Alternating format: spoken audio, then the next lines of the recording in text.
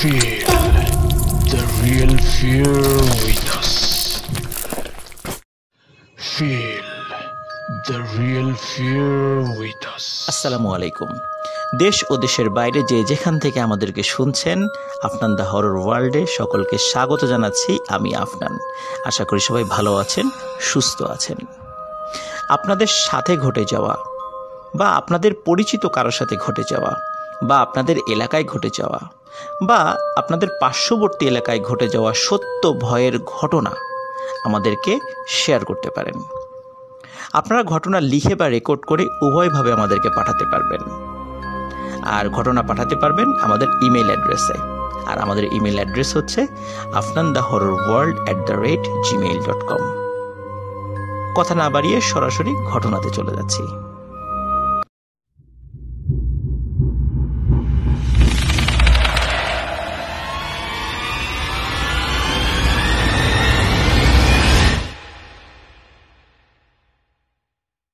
স্বাগতম প্রিয় লিসেনার্স আমাদের 87 নং এপিসোডের প্রথম ঘটনায়। প্রিয় লিসেনার্স, এবারের এপিসোডের প্রথম যে ঘটনাটি আপনাদের সামনে উপস্থাপন করব, এই ঘটনাটি পড়ে আমার কাছে দারুণ লেগেছে।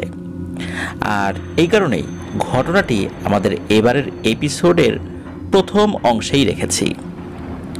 প্রিয় লিসেনার্স, আমরা কিন্তু সবসময় রাতের বেলা যে ভয়ের ঘটনা ঘটে এটি শুনি, কিন্তু দিনের বেলাও এমনকি ভর দুপুর বেলাও ভয়ের অনেক ঘটনা আমাদের উপর বিভীষিকাময় পরিবেশ সৃষ্টি করতে পারে। চলুন এমনই একটি ঘটনা আপনাদের সামনে উপস্থাপন করব। তবে হ্যাঁ, এই ঘটনার শেষে আরও একটি ঘটনা রয়েছে, সেটি কিন্তু রাতের ঘটনা। এবারের ঘটনাটি আমাদেরকে পাঠিয়েছেন মোহাম্মদ সোহেল রানা ভাই। উনি ইতোপূর্বেও আমাদেরকে ঘটনা পাঠিয়েছিলেন। ওনার বাসা ঢাকা জেলার সাভার উপজেলার বলিয়ারপুরে। আর যেই ঘটনাটি উনি আমাদেরকে বলেছেন, বর্তমান পরিবেশ পরিস্থিতি বিবেচনায় ওই জায়গায় এমন ঘটনা আসলে কল্পনাই করা যায় না। কিন্তু এখনও নাকি কিছু কিছু ঘটনা ঘটে, তবে সেগুলো খুব যে বড় ঘটনা বিষয়টা এমন নয়। এই ঘটনার একটি অংশ এই সোহেল রানা ভাই তার বাবার মুখে শুনেছেন, যেটি তার বাবার সাথে ঘটেছিল। আর তার বাবা একটি ঘটনা শুনেছিলেন তার বাবার কাছে, মানে সোহেল রানা ভাইয়ের দাদার কাছে। ওই একই এলাকা নিয়ে এই ঘটনা। বর্তমানে ওই জায়গাটি বেশ উন্নত হয়েছে, এত লোক সমাগম সেখানে হয়, কিন্তু একটা সময় কিন্তু সেখানে এক ভয়ঙ্কর পরিবেশ ছিল। ওখানে একটি মসজিদ ছিল, মসজিদ থেকে দূরে দূরে মানুষের বাসা ছিল। ঘটনাটির প্রথম অংশ যখন ঘটে তখন সাল 1950 এরকম একটা সময়। ওই সময়টা কিন্তু এলাকা খুবই নির্জন ছিল। আসরের নামাজ আদায় করতে যদি লোকজন মসজিদে যেতেন, তখন একা যেতেন না। কারণ হলো ওই আসরের সময়ই বিভিন্ন ঝোপঝাড়, বড় বড় গাছপালার কারণে মসজিদের ওই পথটা অন্ধকার হয়ে থাকতো। আর আসরের পরে আরও অন্ধকার হতো। অনেকেই আসরের নামাজ পড়তে গিয়ে আসর, মাগরিব, এশা এই 3 ওয়াক্ত নামাজ একসাথে পড়ে একত্রে যার যার বাড়িতে ফিরতেন, একা কেউ আসতেন না। কারণ সন্ধ্যার পর ওখানে এমন অন্ধকার নেমে আসতো যেটা ভুতুরে থেকেও ভুতুরে পরিবেশ সৃষ্টি করত। আর মানুষ অনেকেই সেখানে ভয় পেতেন। ভয় পাওয়ার পেছনে কারণও ছিল। ওখানে যে মসজিদটা রয়েছে, ওই মসজিদের পাশে ছোট্ট একটি কবরস্থান রয়েছে। ওই কবরস্থান থেকে আরও অনেক দূর গিয়ে অবশ্য বড় আর একটা কবরস্থান রয়েছে। তবে আশেপাশের লোকজন তাদের আত্মীয় স্বজন মারা গেলে ওই ছোট কবরস্থানেই কবর দিত। দূরের কবরস্থানেও দিত, কিন্তু অধিকাংশ ক্ষেত্রে ওই ছোট কবরস্থানটা তারা ব্যবহার করতেন। আর ওই এলাকায় মানুষের কাছে একটা ভয়ঙ্কর নাম সকলের মনের মধ্যে এক মূর্তিমান আতঙ্কের মতো বিরাজ করত। সেটা হচ্ছে খালইওলা। ভয়ানক এক প্রাণী এই খালইওলা। এটাকে দিনের বেলাও দেখা যেত, সকালবেলা, বিকেলবেলা, রাতের বেলা তো অবশ্যই। অনেকেই নাকি দেখতো ওই কবরস্থানের কোনো একটা কবরের উপর বসে কোনো একটা মানুষ বড়শি ফেলেছে কবরের ভেতরে। তার কোমরে একটা বেত এবং বাঁশ দিয়ে তৈরি মাছ রাখার পাত্র, যেটা স্থানীয় ভাষায় খালই বলা হয়। এটা তার কোমরে থাকতো, খালি গা, পরনে ছোট একটি কাপড়, মাথায় একটা গামছার মতো কিছু একটা পেঁচানো, সেটা ঠিক গামছা কিনা এটা বোঝা নাকি যেত না, আর তার চেহারা বোঝা যেত না। কবরের উপর বড়শি ফেলে বসে থাকতো। যখনই মানুষ এই খালইওয়ালাকে দেখত, ভয়ে ওখান থেকে দৌড়ে পালিয়ে যেত। পরবর্তীতে লোকজন নিয়ে ওখানে আসলে দেখা যেত যে কবরটার উপর সে বড়শি ফেলেছিল, ওই কবরের কোনো একটা জায়গায় একটি ছোট গর্ত হয়ে আছে। ওই গর্ত করেই ওই গর্তের মধ্য দিয়ে বড়শির সুতো নামিয়ে দিত, এবং লোকজন নাকি দেখেছে ওই বড়শি ফেলার পর ভেতর থেকে কিছু একটা উঠিয়ে ওই খালয়ের মধ্যে রাখতো, অথবা গপাগপ করে খেয়ে ফেলতো। কিন্তু আসলে কি খেত, কি উঠাতো, এইটা কেউ দেখতো না। কবরের উপরে যখন মানুষজন যেত তখন দেখতো ওখানে গর্ত হয়ে আছে, লোকজন মাটি দিয়ে সেই গর্তটা পূর্ণ করে দিত মাত্র। এছাড়া আর কোনো কিছুই তারা দেখতে পেত না। ওই খালইওয়ালাকে মাছ ধরতে দেখা যেত। তবে যারাই নাকি এই খালইওয়ালার মুখোমুখি হয়েছে তাদের ভয়ানক কিছু শারীরিক ক্ষয়ক্ষতি হয়েছে, যেটা কখনোই আর ঠিক হতো না। এমনই একটি ঘটনা প্রথমে বলবো প্রিয় লিসেনার্স, যেটি এই শৈলানা ভাইয়ের দাদার কাছ থেকে তার বাবা শুনেছিলেন। সময়টা ওই 1950-60-এর আশেপাশের একটি সময় আর কি। তো এই যে দাদা, ওই গ্রামেরই একজন দাদা, উনি নৌকা বাইচে খুবই পারদর্শী ছিলেন।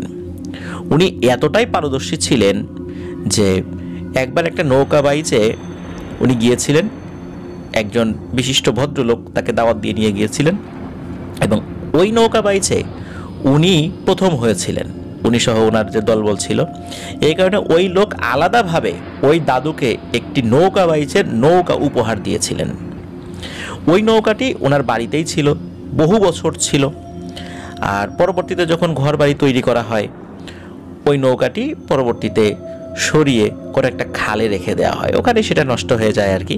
তবে এটা স্মৃতি হিসাবে ওনাদের বাড়িতেই ছিল। অনেক বড় নৌকা তো, রাখার জায়গা তো অনেক লাগে, যার কারণে বিভিন্ন সমস্যার কারণে এটি বাড়ি থেকে সরিয়ে ফেলেছিল লোকজন। তো উনি কি করতেন, উনি সব সময় বাড়ির যে কুয়াতে গোসল করতেন। নর্মালি কি হতো, গ্রামের লোকজন নদীতে গিয়ে গোসল করতেন, বাড়ির খুব কাছাকাছি নদী আর কি, নদীর ঘাট রয়েছে। পুরুষ লোকরা নদীতে গোসল করতেন আর মহিলারা বাড়ির কুয়ায় গোসল করতেন। কিন্তু এই দাদু উনি কিন্তু কুয়াতে গোসল করতেন। তো এর পেছনে একটি ঘটনা রয়েছে, সেটা হলো যে উনি একদিন দুপুরবেলা নদীর ঘাটে গিয়েছেন গোসল করার জন্য। তো উনি যেই ঘাটে নেমেছেন, দেখেন ওনার থেকে বেশ খানিকটা দূরে একটা লোক নদীতে বড়শি ফেলেছে, এবং উনি দেখতে পাচ্ছেন যে বড়শি ফেলার পর বড়শি ফেলছেন আর মাছ পাচ্ছেন।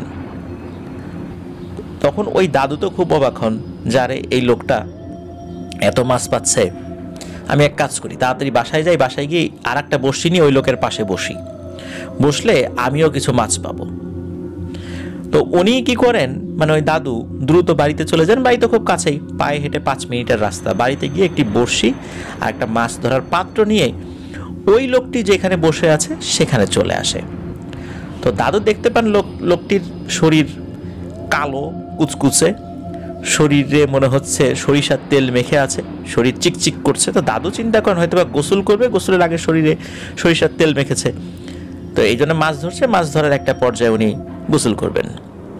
ওই লোকটার মাথায় একটা কাপড় দেওয়া, যার কারণে তার চেহারা ভালো করে বোঝা যাচ্ছে না। তো দাদু দেখতে পাচ্ছেন ওই একই রকম ভাবে টপাটপ করে বড়শিতে উনি মাছ ধরছেন, আর বড় বড় পুঁটি মাছ পাচ্ছেন। তো দাদুও ওখানে ছিপ ফেলেন। ছিপ ফেলার পর মশকরা করছেন ওই লোকটার সাথে, যে কি মিয়া, এত মাছ পাচ্ছ, কয়টা মাছ পাইলা, দেখাও না আমার একটু। সব মাছ একাই খাবা, এত মাছ কি একা খাইতে পারবা? তোমার বাসায় কি এত লোকজন আছে নাকি? আমাকে কিছু দেও মাছ। তো এইভাবে রসিকতা করছে, দাদুও মাছ ধরছেন। তো পুঁটি মাছ কিন্তু খুব দ্রুত পাওয়া যায়, অন্যান্য মাছের মতো না। দাদু মাছ পাচ্ছেন, ছোট ছোট মাছ পাচ্ছেন। তো দাদু কিছুক্ষণ মাছ ধরার পর উনি ফিল করেন যে কি ব্যাপার, গাপুস গুপুস আওয়াজ হয় কোথা থেকে। মনে হচ্ছে যে কেউ যদি গপ করে কোনো কিছু মুখের মতো দিয়ে চাপাতে থাকে যেরকম আওয়াজ, ঠিক ওরকম গাপুস গুপুস আওয়াজ হচ্ছে। তো দাদু ফিল করেন যে ওই লোকটা যখনই মাছ পায় তখনই এরকম গাপুস গুপুস আওয়াজ হয়। শুধু তাই না, এই দাদুও যখন মাছ ধরে তখনও এই গাপুস গুপুস আওয়াজ হয়। ওই দাদু খেয়াল করেন যে উনি যেখানে মাছ রাখছিলেন ওই জায়গাটা পুরোটাই ফাঁকা, একটা মাছও নেই। আর ওই যে লোকটা, ওই লোকটা মনে হচ্ছে যে সে মাথা নাড়িয়ে কিছু একটা খাচ্ছে। তখন দাদু বলে, এই তোমার সমস্যা কি? তোমার চেহারা দেখাও না কেন? তুমি কি আমার ভাসুর লাগো নাকি? না কি এত লজ্জা কিসের? তাকাও আমার দিকে। এইভাবে দাদু মশকরা করতে থাকেন। তখন ওই লোকটি ঘাড় ঘুরিয়ে দাদুর দিকে তাকায়, আর যখনই তাকিয়েছে তখনই দাদু প্রচন্ড জোরে এক চিৎকার দিয়ে ওইখানে অজ্ঞান হয়ে গেছে। আর অজ্ঞান হওয়ার আগেই দাদু ফিল করেছিলেন যে যখনই ওই জিনিসটা তার দিকে ঘুরে তাকিয়েছে তার এক হাত এক পা উনি আর নাড়াতে পারছিলেন না, অবশ হয়ে গিয়েছিল। এরপরে উনি অজ্ঞান হয়ে যান। অজ্ঞান হওয়ার বেশ খানিকক্ষণ পর গ্রামের কিছু লোকজন যারা পরবর্তীতে বিভিন্ন সময় ঘাটে এসেছে, এর মধ্যে ওই ঘাটে কোন একজন লোক এসেছিলেন।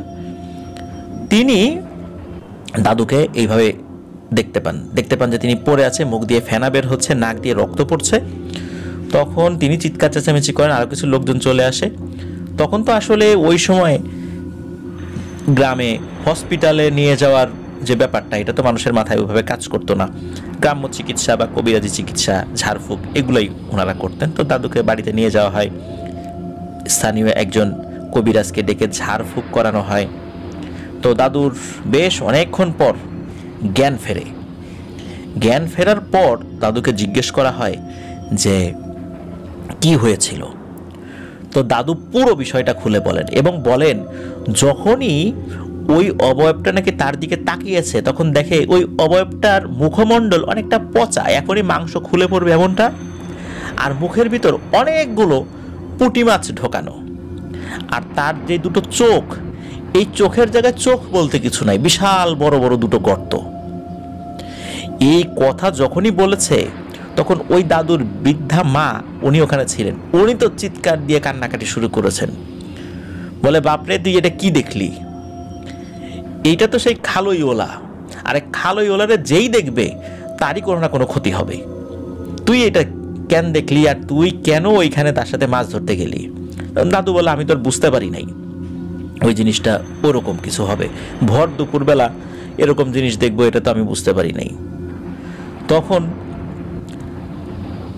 দাদুকে তো ঝাড়ফুঁক করানো হয়ই, কিন্তু ঝাড়ফুঁকের ফলে কিছুটা উনি সুস্থ হলেও কিছুদিন পর ওনার এক হাত এক পা আবার অবশ হয়ে যায় এবং মৃত্যুর আগ পর্যন্ত এরকমই ছিল। উনি এই কারণেই মূলত ওই ঘাটে গোসল করতে যেতেন না, পুকুর পাড়ে গোসল করতেন। তো ওই দাদুর কিন্তু মৃত্যু অবধি এই জিনিসটা তাকে বয়ে বেড়াতে হয়েছিল। প্রিয় লিসেনার্স, আপনারা ভাবুন একবার, দিন দুপুরে এই খালই ওলাকে দেখা কতটা ভয়ানক ব্যাপার হতে পারে। আর ওই যে কবরস্থানের কথা বললাম, এই কবরস্থানে বেশি দেখা যেত, কবরস্থানের ভেতরে বড়শি পেতে বসে থাকতো, কি যে খেত ওই জিনিসটাই ভালো জানে। তবে ওই জিনিসটাকে কেউ দেখার চেষ্টা করতো না। আস্তে আস্তে সময় চলে আসে মহান মুক্তিযুদ্ধের।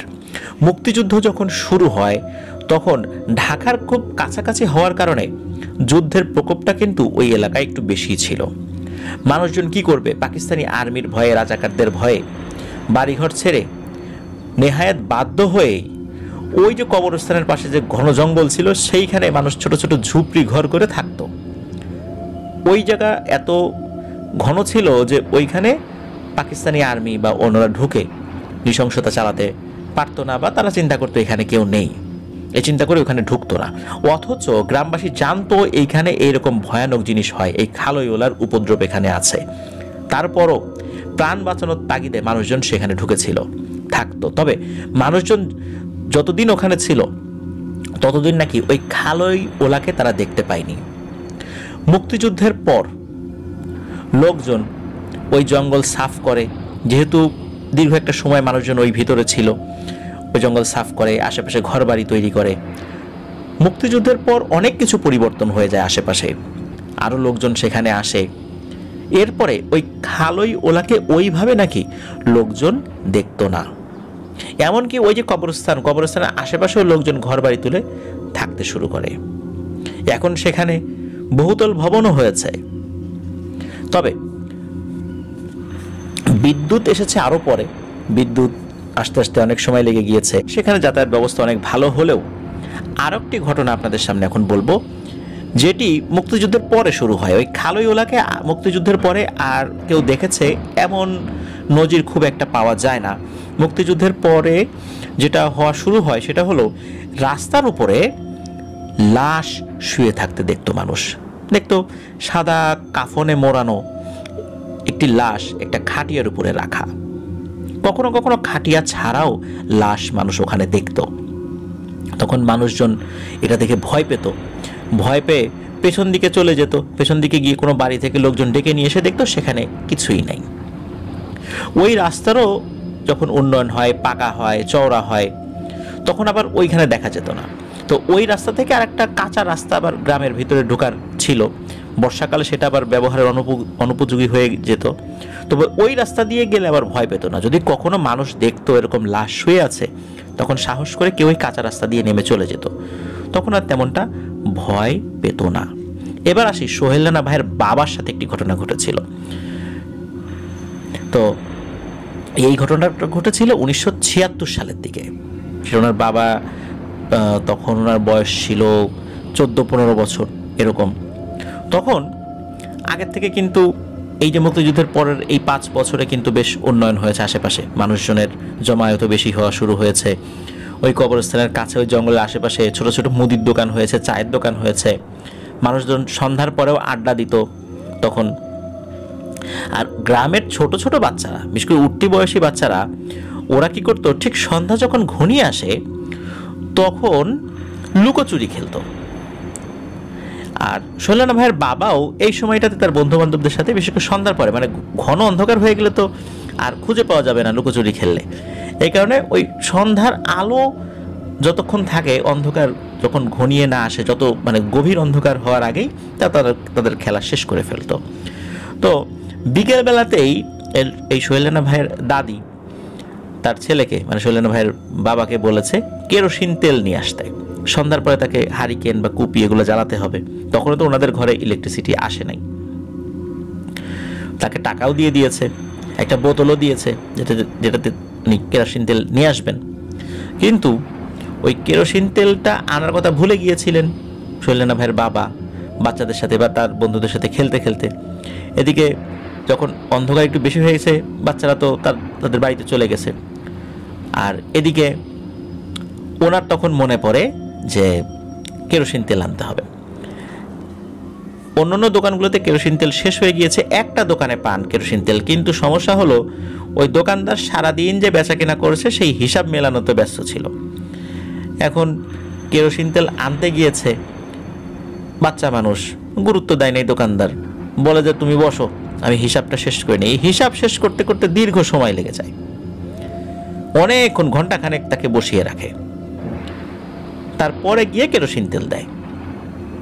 এখন ফেরার পথে তাকে তো ওই কবরস্থানের ওই রাস্তা দিয়ে আসতে হবে। ওই রাস্তা দিয়ে আসার সময় উনি একটি ভয়ঙ্কর ঘটনার মুখোমুখি হয়েছিলেন।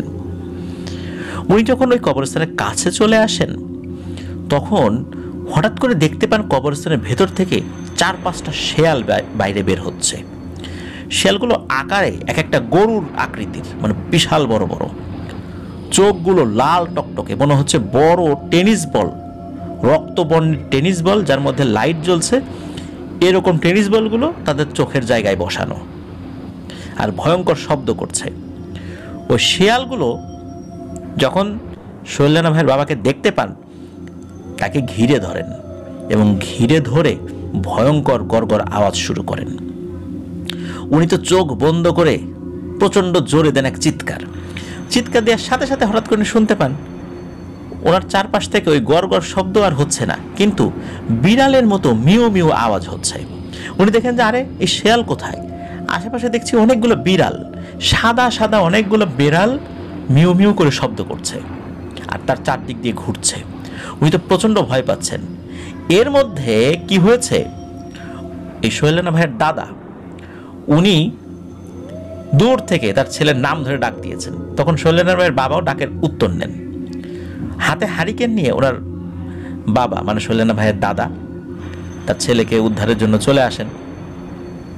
মূলত অনেক দেরি হচ্ছিল দেখে সোহেল রানা ভাইয়ের দাদি সোহেল রানা ভাইয়ের বাবাকে খোঁজার জন্য তার হাজবেন্ডকে মানে সোহেল রানা ভাইয়ের দাদাকে পাঠিয়ে দিয়েছিলেন যে এত দেরি হচ্ছে কেন, এত দেরি তো হওয়ার কথা না।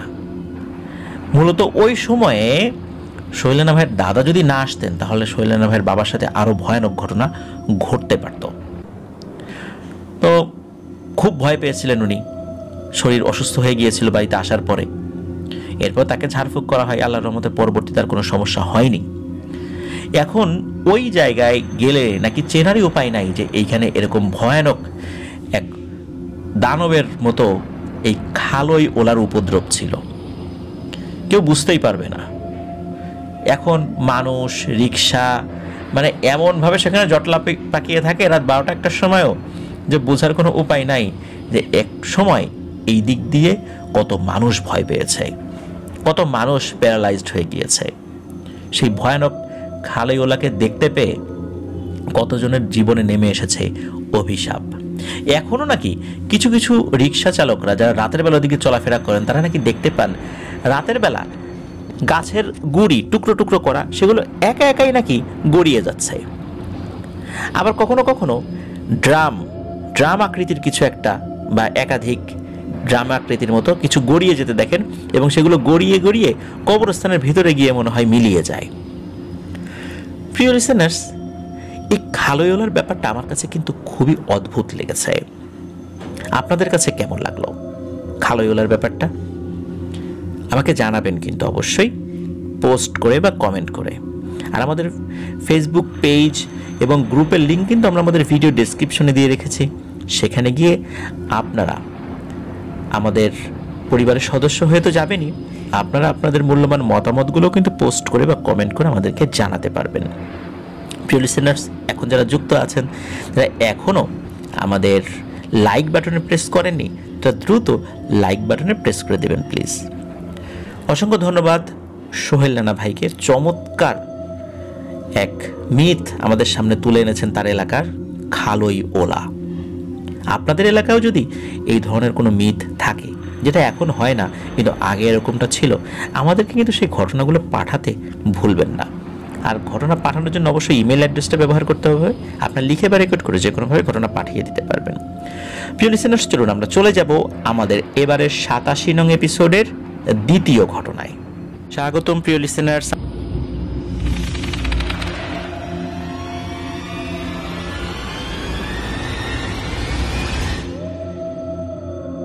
প্রিয় লিসেনার্স, এখন যে ঘটনাটি আমি আপনাদের সামনে উপস্থাপন করতে যাচ্ছি, এই ঘটনাটি আমাদেরকে মালয়েশিয়া থেকে পাঠিয়েছেন সাদাফ সারার অর্থ। উনি একজন মেডিকেল স্টুডেন্ট, মালয়েশিয়ার সুবাং জায়া নামক স্থানে অবস্থিত টেইলর্স স্কুল অফ মেডিসিনে MBBS বিষয়ে অধ্যয়নরত আছেন। আর উনি একদম শুরু থেকেই আমাদের চ্যানেলের সাথে যুক্ত রয়েছেন। উনি যে ঘটনাটি মূলত পাঠিয়েছেন এটি ওনার এক বন্ধুর কাছ থেকে শোনা, আর ঘটনাটি ঘটার সময় সেই বন্ধুটি নিজেও উপস্থিত ছিল। ঘটনাটি তার বা তার পরিবারের সাথে ঘটে যাওয়া ঘটনা নয়, তবে ঘটনাটি একটি মর্মান্তিক ঘটনা। আর এই ঘটনাটির চাক্ষুষ দর্শক অনেকেই ছিলেন। উনি যে বন্ধুর কথা বলেছেন তার নাম হচ্ছে ইরফান।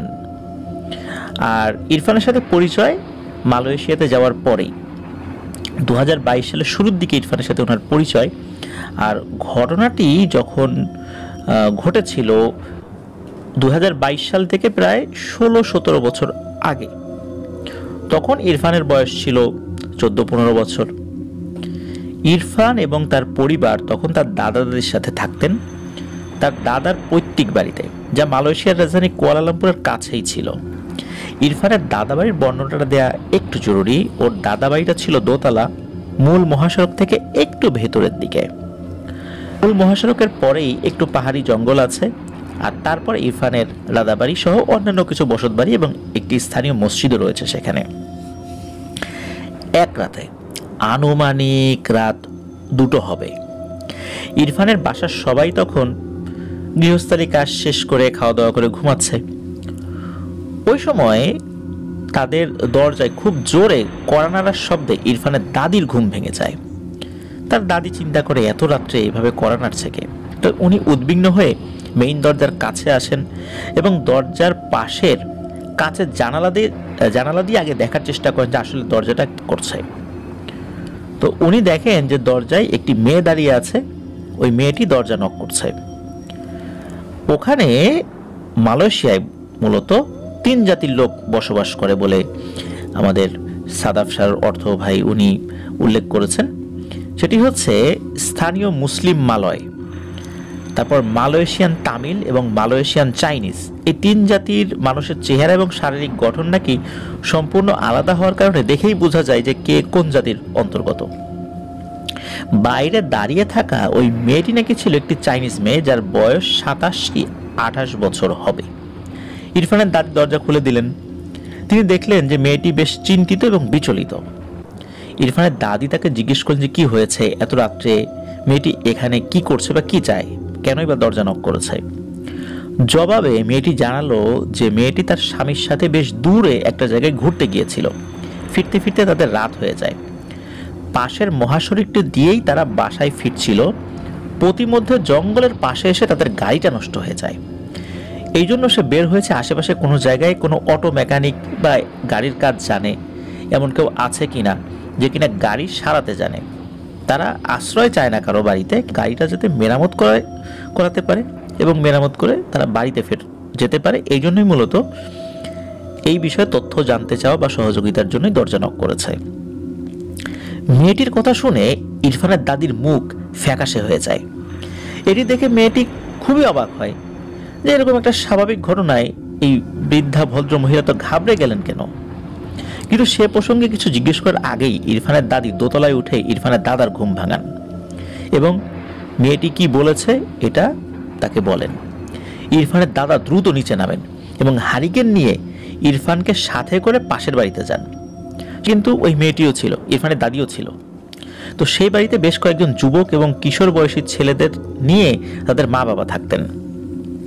ইরফানের দাদা সেই যুবক ছেলেদের ডাকেন এবং বলেন যে তাড়াতাড়ি চলো, ও জঙ্গলের ওই দিকে যেতে হবে। এরপর সবাই মিলে মেয়েটিকে সাথে করে নিয়ে মসজিদের ইমামের বাসায় যান, যেটি ছিল ইরফানের দাদাবাড়ি থেকে মাত্র 5 মিনিটের পায়ে হাঁটা পথ। সেখানে গিয়ে ইমাম সাহেবের ঘুম ভাঙানো হয় এবং বিষয়টি তাকে জানানো হয়। তো মেয়েটি অবাক হয়ে দেখলেন যে বিষয়টা বলার সাথে সাথে ইমাম সাহেবের মুখও ফ্যাকাশে হয়ে গেল। ইমাম সাহেবও দ্রুত বের হয়ে এলেন আর ইমাম সাহেব সাথে একটি কোরআন শরীফ নিয়ে বের হন আর কি। এই মেয়েটি কিন্তু এতক্ষণ কিছুই বুঝতে পারছিল না যে আসলে হচ্ছেটা কি, কারণ তার প্রয়োজন ছিল গাড়ি সারানো, আর গাড়ি সারানোর জন্য একটা মেকানিক দরকার ছিল। এখানে এই বৃদ্ধা মহিলা উঠে তার স্বামীকে ডাকলেন, তার স্বামী তার নাতিকে নিয়ে বের হলো, আর একটা বাড়িতে গেল, সেখান থেকে কিছু ছেলেপুলে বের হলো, আবার ইমাম সাহেবের কাছে গেল, ইমাম সাহেব কোরআন শরীফ নিয়ে বের হলেন। দরকার ছিল তো গাড়ি সারানোর উপকরণ, কিন্তু গাড়ি নিয়ে মনে হচ্ছিল না তাদের কোনো চিন্তা আছে, তার মনে হচ্ছে তাদের চিন্তা অন্য কোনো বিষয় নিয়ে। কিন্তু কি বিষয় নিয়ে এটি কিন্তু ওই মেয়েটি বুঝতে পারছিল না। গাড়ি সারানোর ব্যবস্থা না করে ইমামকে ডেকে নিয়ে যাচ্ছে, ইমাম সাহেব গাড়ি কি সারাবেন? তো এটা নিয়ে কিন্তু মেয়েটি বারবার উপস্থিত লোকদেরকে প্রশ্ন করলেও সবার চোখে মুখে একটা উৎকণ্ঠা, কেউ কোনো কথার উত্তর দিচ্ছে না, যে যার মতো দোয়া দরুদ পরে সামনের দিকে আগাচ্ছে। এক পর্যায়ে ইরফানের দাদা খুব বিরক্ত হয়ে বললেন, শোনো মা, যেখানে তোমার স্বামীকে তুমি একা রেখে আসছো জায়গাটা মোটেও ভালো না, তুমি এই কাজটা মোটেও ভালো করো নাই। উচিত ছিল গাড়ি রেখে তাকে নিয়ে আশেপাশে খোঁজ খবর নেওয়া যে আসলে গাড়ির মেকানিক আছে কিনা। গাড়ি বড় না তোমার স্বামী বড়? গাড়ি চুরি হয়ে যাবে এই চিন্তা করে তুমি তোমার স্বামীকে এখানে রেখে আসলা, কাজটা তুমি খুব খারাপ করেছো। মেয়েটাও কিন্তু আসলে এই বিষয়টা অত গভীরভাবে চিন্তা করেনি যে আসলে ওনারা কেনই বা এই বিষয়টা বলছেন, ওইখানে হয়তো বা কোনো ডাকাত থাকতে পারে, এই কারণে একা একা তার স্বামীকে রেখে এসেছে বলে এনারা উদ্বিগ্ন, এই চিন্তা করছে আর কি। তো যাই হোক, ছোট্ট এই দলটি মেয়েটির নির্দেশনায়, মানে যেখানে গাড়িটা রাখা আছে ওই অনুযায়ী একটি মেঠো পথ দিয়ে মহাসড়কের দিকে যেতে থাকে। আগের দিন বৃষ্টি হওয়ার ফলে রাস্তায় কিন্তু বেশ কাদা জমেছিল, সেসবের তোয়াক্কা না করে মানুষগুলো নিঃশব্দে এগিয়ে যাচ্ছিলেন বড় রাস্তাটির দিকে যেখানে গাড়িটা রাখা। কারো মুখে কোনো শব্দ নেই, অন্য কোনো শব্দ নেই, মনে হচ্ছে যে যার মধ্যে দোয়া দরুদ পড়ছে। সবার মধ্যে সেই উৎকণ্ঠা, সবার হাতে একটি করে হারিকেনের আলোয় তাদের সবার একটা উৎকণ্ঠাজনিত চেহারা বোঝা যাচ্ছিল। মেঠোপথটা সেই জঙ্গলের মধ্য দিয়ে মহাসড়কে পড়েছে। জঙ্গলের কাছাকাছি আসতেই গাছের ফাঁকা দিয়ে একটি গাড়ির হেডলাইট দেখা গেল। তখনই মেয়েটি বলল, এটিই তাদের গাড়ি, এখানে রাখা হয়েছিল। তার স্বামী নিশ্চয়ই আশেপাশেই আছে বা গাড়ির ভেতরেই বসে আছে। সবাই যখন কিছুটা সামনে এগোলেন, সম্পূর্ণ রাস্তাটা তখন সবার দৃষ্টিগোচর হলো। তখন সবাই থমকে দাঁড়ালেন। যে দৃশ্যটি তারা দেখলেন সেটি দেখে সবার রক্ত হিম হয়ে গেল এবং মেয়েটি এমন এক চিৎকার দিল, এক চিৎকারে সেখানে অজ্ঞান হয়ে গেল। পুরো রাস্তায় যতদূর দেখা যায় সব রোড লাইট নেভানো, শুধু একটি লাইট জ্বলছে, আর তার নিচেই রাস্তার পাশে পার্ক করা একটি গাড়ি। গাড়িটির পাশে রাস্তার ঠিক মাঝখানে পড়ে আছে মেয়েটির স্বামীর নিথর দেহ, আর সাদা লম্বা কাপড় পরা একটা অবয়ব তার বুকের উপর বসে তার গলা থেকে মাংস ছিঁড়ে খাচ্ছে। মেয়েটির চিৎকারে অবয়বটি পেছন দিকে তাকায়। মেয়েটি তো চিৎকার দিয়ে অজ্ঞান হয়ে গেছিল, কিন্তু ওই যখন চিৎকারটা দিয়েছিল তখনই ওই অবয়বটি তাকিয়েছিল। আর উপস্থিত সবাই দেখতে পায় অবয়বটির মুখ সাদা কাগজের মতো ধবধবে সাদা, কিন্তু ছেলেটির রক্তে তার সমস্ত মুখ লাল হয়ে গেছে। জায়গায় জায়গায় সাদা আছে, সেটা দেখে বোঝা যাচ্ছে যে ওই অবয়বটির মুখ সাদা। আর ছেলেটির গলা থেকে তখনও রক্ত গলগল করে বেরিয়ে পুরো রাস্তায় ছড়িয়ে পড়েছে। অবয়বটি তাদের দিকে ফিরে বিশ্রী কণ্ঠে কোনো এক অজানা ভাষায় কিছু একটা বলতে থাকে। তখনই ইমাম সাহেব সামনের দিকে একটু এগিয়ে যায় সাহস করে এবং উচ্চস্বরে কোরআন তেলাওয়াত শুরু করেন। তেলাওয়াত শুরু করার কিছুক্ষণের মাথায় অবয়বটি চিৎকার শুরু করে এবং দুর্বোধ্য ভাষায় চিৎকার করে কিছু একটা বলতে থাকে। শুনে মনে হচ্ছিল সে ইমামকে থামতে বলছিল, কিন্তু ইমাম সাহেব আস্তে আস্তে করে সামনে এগোতে এগোতে কোরআন পাঠ করেই যাচ্ছিলেন।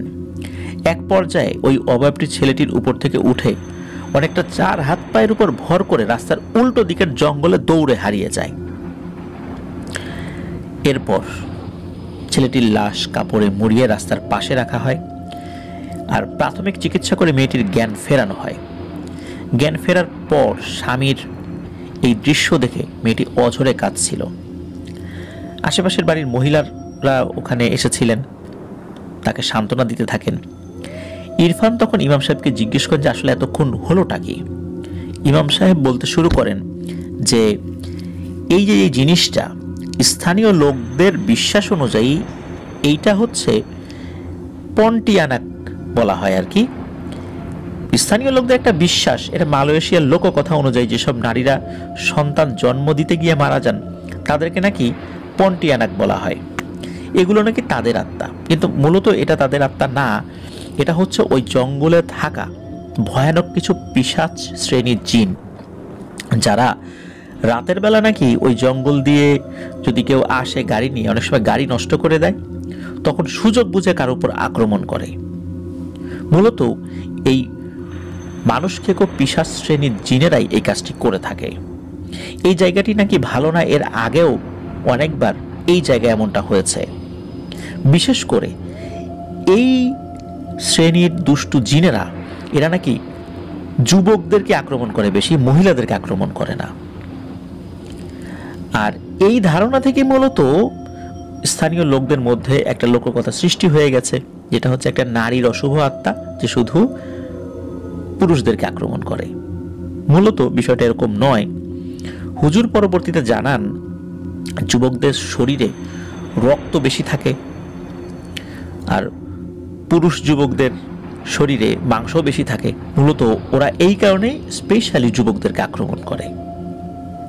তো ওখানে এর আগেও যেহেতু ঘটনা ঘটেছে, আর এই বিষয়টা কিন্তু ইরফানের দাদা বা দাদি, আশেপাশের লোকজন জানতেন, ইরফান জানতো না। এই কারণে যখনই এই বিষয়টি সকলের সামনে বলা হয়েছে, সবারই মুখ ফ্যাকাশে হয়ে যায়, সবাই উৎকণ্ঠা মনে নিয়ে ওইদিকে যেতে থাকে। ইরফানের দাদা এখন আর বেঁচে নেই, তবে তার দাদি এখনো জীবিত আছেন। ইরফান এখনো যতবার দাদা বাড়ি যায় সেই জায়গাটা ভুলতে পারে না। আর সাধারণত স্থানীয় লোকজন রাতের বেলা একা একা ওই দিক দিয়ে চলাফেরা করেও না। ওই রাত্রের ওই ভয়ানক স্মৃতি এখনো ইরফানের মনে দাগ কেটে আছে। প্রিয় লিসেনার্স, আসলেই কি জিনেরা এইভাবে মানুষের উপর আক্রমণ করে, মানুষকে আক্রমণ করে তাদের মাংস রক্ত এগুলো খায়? হ্যাঁ, জিনদের একটি প্রজাতি আছে যারা মানুষ খেকো বা মাংস খেকো, এভাবে আক্রমণ করে তারা খেতে পারে। কিন্তু মানুষ যদি নির্দিষ্ট সময়ে নির্দিষ্ট অবস্থার মধ্যে পড়ে যায় এবং ওদের এলাকায় চলে যায়, তখনই এই সুযোগটা ওরা নিতে পারে। এমনটা নয় যে লোকালয়ে এসে আক্রমণ করে মানুষকে খেয়ে চলে যাবে। মানুষ যদি নিজের ভুলে ওদের ফাঁদে পা দিয়ে ফেলে, তখন কিন্তু মৃত্যু অনিবার্য। আর জঙ্গলে কিন্তু এই টাইপের জিনদের আবাসস্থল। পৃথিবীর বিভিন্ন জায়গায় এরকম শোনা যায়, এরকম ডেঞ্জারাস কিছু জায়গা রয়েছে যেই জায়গাগুলোতে এই ধরনের ভয়ানক ঘটনা ঘটতে শোনা যায়। আফ্রিকাতে তো এই বিষয়টা হরহামেশাই শোনা যায়, কিন্তু আফ্রিকা অন্ধকারাচ্ছন্ন মহাদেশ, সভ্যতার এই যুগে এসেও আফ্রিকার অনেক তথ্য কিন্তু আমরা জানতে পারি না। কিন্তু আমরা ডিসকভারি, তারপর ন্যাশনাল জিওগ্রাফি এর মাধ্যমে কিছু কিছু তথ্য আমরা পেয়েছি যে ওইখানেও এই ধরনের ঘটনা ঘটে। আর বাংলাদেশের জনগণ আফ্রিকায় চাকরি করতে যে যাবে, সেই সংখ্যাটা খুবই কম। বাংলাদেশের খুব অল্প সংখ্যক লোক আফ্রিকার বিভিন্ন দেশে চাকরি বা ব্যবসার কাজে যান।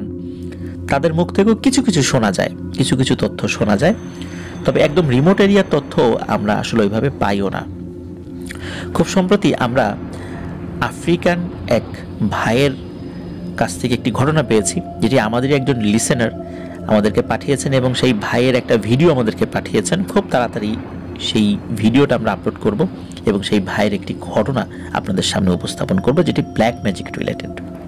প্রিয় লিসেনার্স, চলুন আমরা চলে যাব আমাদের এবারের এপিসোডের পরবর্তী আরও একটি নতুন ঘটনায়। প্রিয় লিসেনার,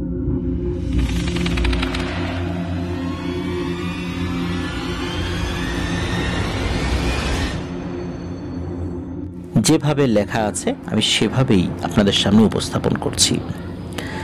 আসসালামু আলাইকুম আফনান ভাই ও প্রিয় লিসেনার্স, আশা করি সবাই ভালো আছেন। আমিও আপনাদের সকলের দোয়ায় এবং আল্লাহর অশেষ রহমতে ভালো আছি। আমি একজন সেনা সদস্য, আমার নাম আব্দুল হাদি। আমি আফনান দ্য হরর ওয়ার্ল্ডের একজন নিয়মিত শ্রোতা। প্রতিটি ঘটনা আমি শুনি, যদিও বা কর্মব্যস্ততায় যদি কোনো ঘটনা মিস যায় তাহলে ডাউনলোড করে রাতের বেলা হলেও শুনি। এই চ্যানেলের ঘটনা না শুনলে রাত্রে আমার ঘুমই আসতে চায় না। প্রতিটি ঘটনা আমার কাছে যেন জীবন্ত ও প্রাণবন্ত হয়ে ওঠে। যে ঘটনাটি আপনাদের সাথে আজকে শেয়ার করতে যাচ্ছি, এই ঘটনাটি আমি আমার নানার কাছ থেকে শুনি। ওরা নিজের সাথে ঘটে যাওয়া একটি ঘটনা, ভালো লাগলে পড়ে শোনাবেন। 2005-এর দিকে গ্রীষ্মের ছুটিতে আমরা সবাই নানা বাড়িতে বেড়াতে যাই। আমার নানা বাড়ি কিশোরগঞ্জ জেলার বাজিতপুর থানার মাইতচর গ্রামে। এই গ্রামের চারদিকে সবসময় পানি থাকে। যাতায়াতের একমাত্র ব্যবস্থা হলো নৌকা। ছোটবেলা থেকেই নানা বাড়িতে আমার এবং আমার কাজিনদের অনেক দুরন্ত সময় কাটে।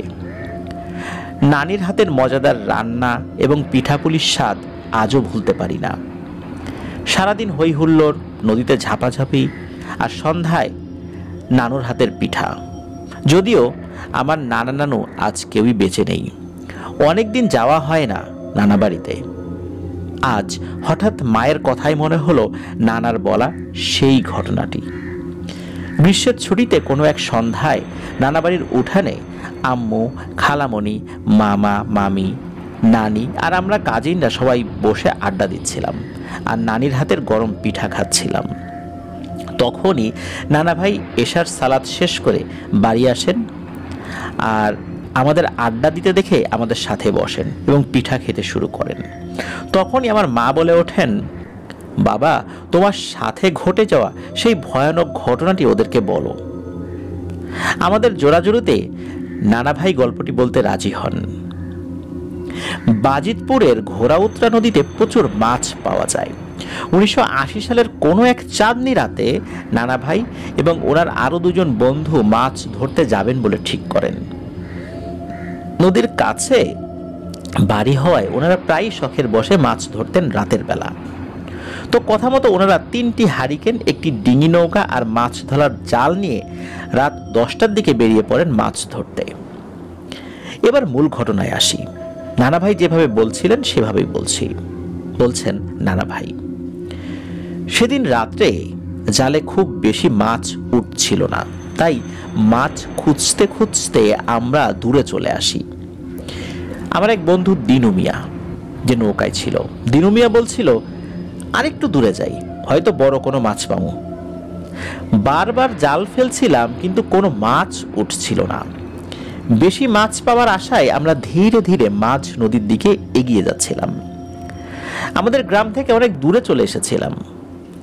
চাঁদনি রাত, নদীর ছলছল পানি, অপরূপ সৌন্দর্য, এক মনোমুগ্ধকর দৃশ্য। সব অপরূপ সৌন্দর্যই দেখছি কিন্তু মাছেরই কোনো দেখা নেই। মনে মনে ভাবছিলাম আজ মাছ ধরতে না এলেই ভালো হতো। আনুমানিক রাত 3টার দিকে আমরা চিন্তা করলাম যে আমরা বাড়ির দিকে চলে যাব। আমার আর এক বন্ধু জামাল, এই জামাল জাল ফেলতে ফেলতে বলল, এইটাই শেষ, এরপর আর জাল ফেলবো না, বাড়িতে চলে যাব। আমি আর দিনু মিয়া নৌকার এক পাশে বসে হুক্কা টানছিলাম। আর ঠিক তখনই জামালের জালে ভারী কিছু ঠেকলো। আমাদের ডাক দিয়ে বলল, ওই খোরশেদ, ওই দিনু, তাড়াতাড়ি আয়, কপাল খুলছে মনে হয়। আমরা দুজন হুক্কা রেখে তাড়াতাড়ি গিয়ে হাত লাগালাম। 3 জনের কাছেও অনেক ভারী মনে হলো জালটি। আমাদের অনেক খুশি লাগছিল, এত কষ্টের পরে হয়তো মাছের দেখা পাবো আর অনেক মাছ নিশ্চয়ই এই জালে ধরা পড়েছে। অনেক জোরাজুরির পরেও জাল তুলতে না পারায় দিনু নদীতে নেমে পড়ে। 3 জনের পরিশ্রমে আমরা জাল নৌকায় ওঠাতে সক্ষম হই, কিন্তু জালে কোনো মাছ ছিল না। বাঁশের চাটাইয়ে বাঁধা লাশের মতো কিছু একটা, যার জন্য এত ভারী লাগছিল। নদীর আশেপাশে আমাদের বাড়ি হয়, আমাদের আর বুঝতে বাকি রইল না এটা হয়তো কারো লাশ। তখনকার সময় নদীতে প্রায় বিভিন্ন অজ্ঞাত লাশ ভেসে আসতো। দিনু রাগ দেখাতে শুরু করলো। ও বরাবর একটু রাগী মানুষ ছিল। ও বলল, এত কষ্ট করে জাল নৌকায় তুললাম আর এইটা কি উঠলো? কারণ এত কষ্ট করে জাল নৌকায় তোলায় আসলে এই জিনিসটা দেখে অনেকটাই আমরা হতাশ ছিলাম। আর দিনু তখন বলল, এই আপদটারে ফালা নদীতে, চল বাড়ি যাই। এদিকে আমি ভাবলাম হয়তো আশেপাশের গ্রামের কারো লাশ হবে। আমি আর জামাল চাটাইটা খুলে দেখার সিদ্ধান্ত নিলাম। তখন দিনু বলল, তোরা যা ইচ্ছা কর, বলে সে নৌকার এক পাশে বসে হুক্কা টানতে শুরু করলো। আমি আর জামাল চাটাইয়ের বাঁধনগুলো খুলে ভয়ে শিউরে উঠলাম। জামাল লাফিয়ে এক পাশে চলে গেল। আমি হারিকেনের আলোয় স্পষ্ট দেখলাম বিকৃত এক যুবকের লাশ। চোখের কোটরে মণি নেই, নাক, ঠোঁট, কানের বিভিন্ন অংশ খুবলে খাওয়ার চিহ্ন, আর গলায় বুকে আঁচড়ের দাগ। আমি ভাবলাম হয়তো নদীতে পড়েছিল, মাছে খেয়েছে হয়তো। হাতে পায়েও খুবলে খাওয়ার চিহ্ন। জামালের লাফিয়ে পড়া দেখে দিনু হুক্কা রেখে লাশের দিকে এগিয়ে এলো এবং এসে বলল, এটা কি রে? আমি আর দিনু দেখলাম লাশের হাতের মুঠোয় লাল কাপড়ে মোড়ানো কিছু একটা। জামালও এগিয়ে এসে দিনুর পাশে দাঁড়ালো ও বলল, খবরদার, এটা খুলে দেখার দরকার নাই। লাশের পানি ফেলে দিয়ে চল বাড়ি যাই। ওর হাতের যে জিনিসটা এটা কুফুরি টুফুরি হতে পারে, মানে কালো জাদু রিলেটেড কিছু হতে পারে। জামাল ছোটবেলায় মাদ্রাসার ছাত্র ছিল, নামাজ কালাম ও ঠিক মতোই পালন করে। দিনু বলল, এসব কুফরি কালাম হয় নাকি রে আবার? এই দাঁড়া, আমি খুলে দেখি। আমাদের কিছু বলার আগেই দিনু লাশের হাত থেকে জিনিসটা নিয়ে এই লাল কাপড়টা খুলে ফেলে, আর ওর হাত থেকে একটা পুতুল নৌকায় পড়ে যায়। পুতুলটি লাল কাপড়ে মোড়ানো ছিল আর কোন একটা তাবিজ দিয়ে বাঁধা ছিল। পুতুলটি ছিল একটি কাঠের পুতুল। পুতুলটি দেখে জামাল ভয়ে শিউরে ওঠে। লাশের সাথে পুতুলটির অবিকল মিল। লাশের যেসব অংশে ক্ষতচিহ্ন, পুতুলেরও ঠিক সেরকমই।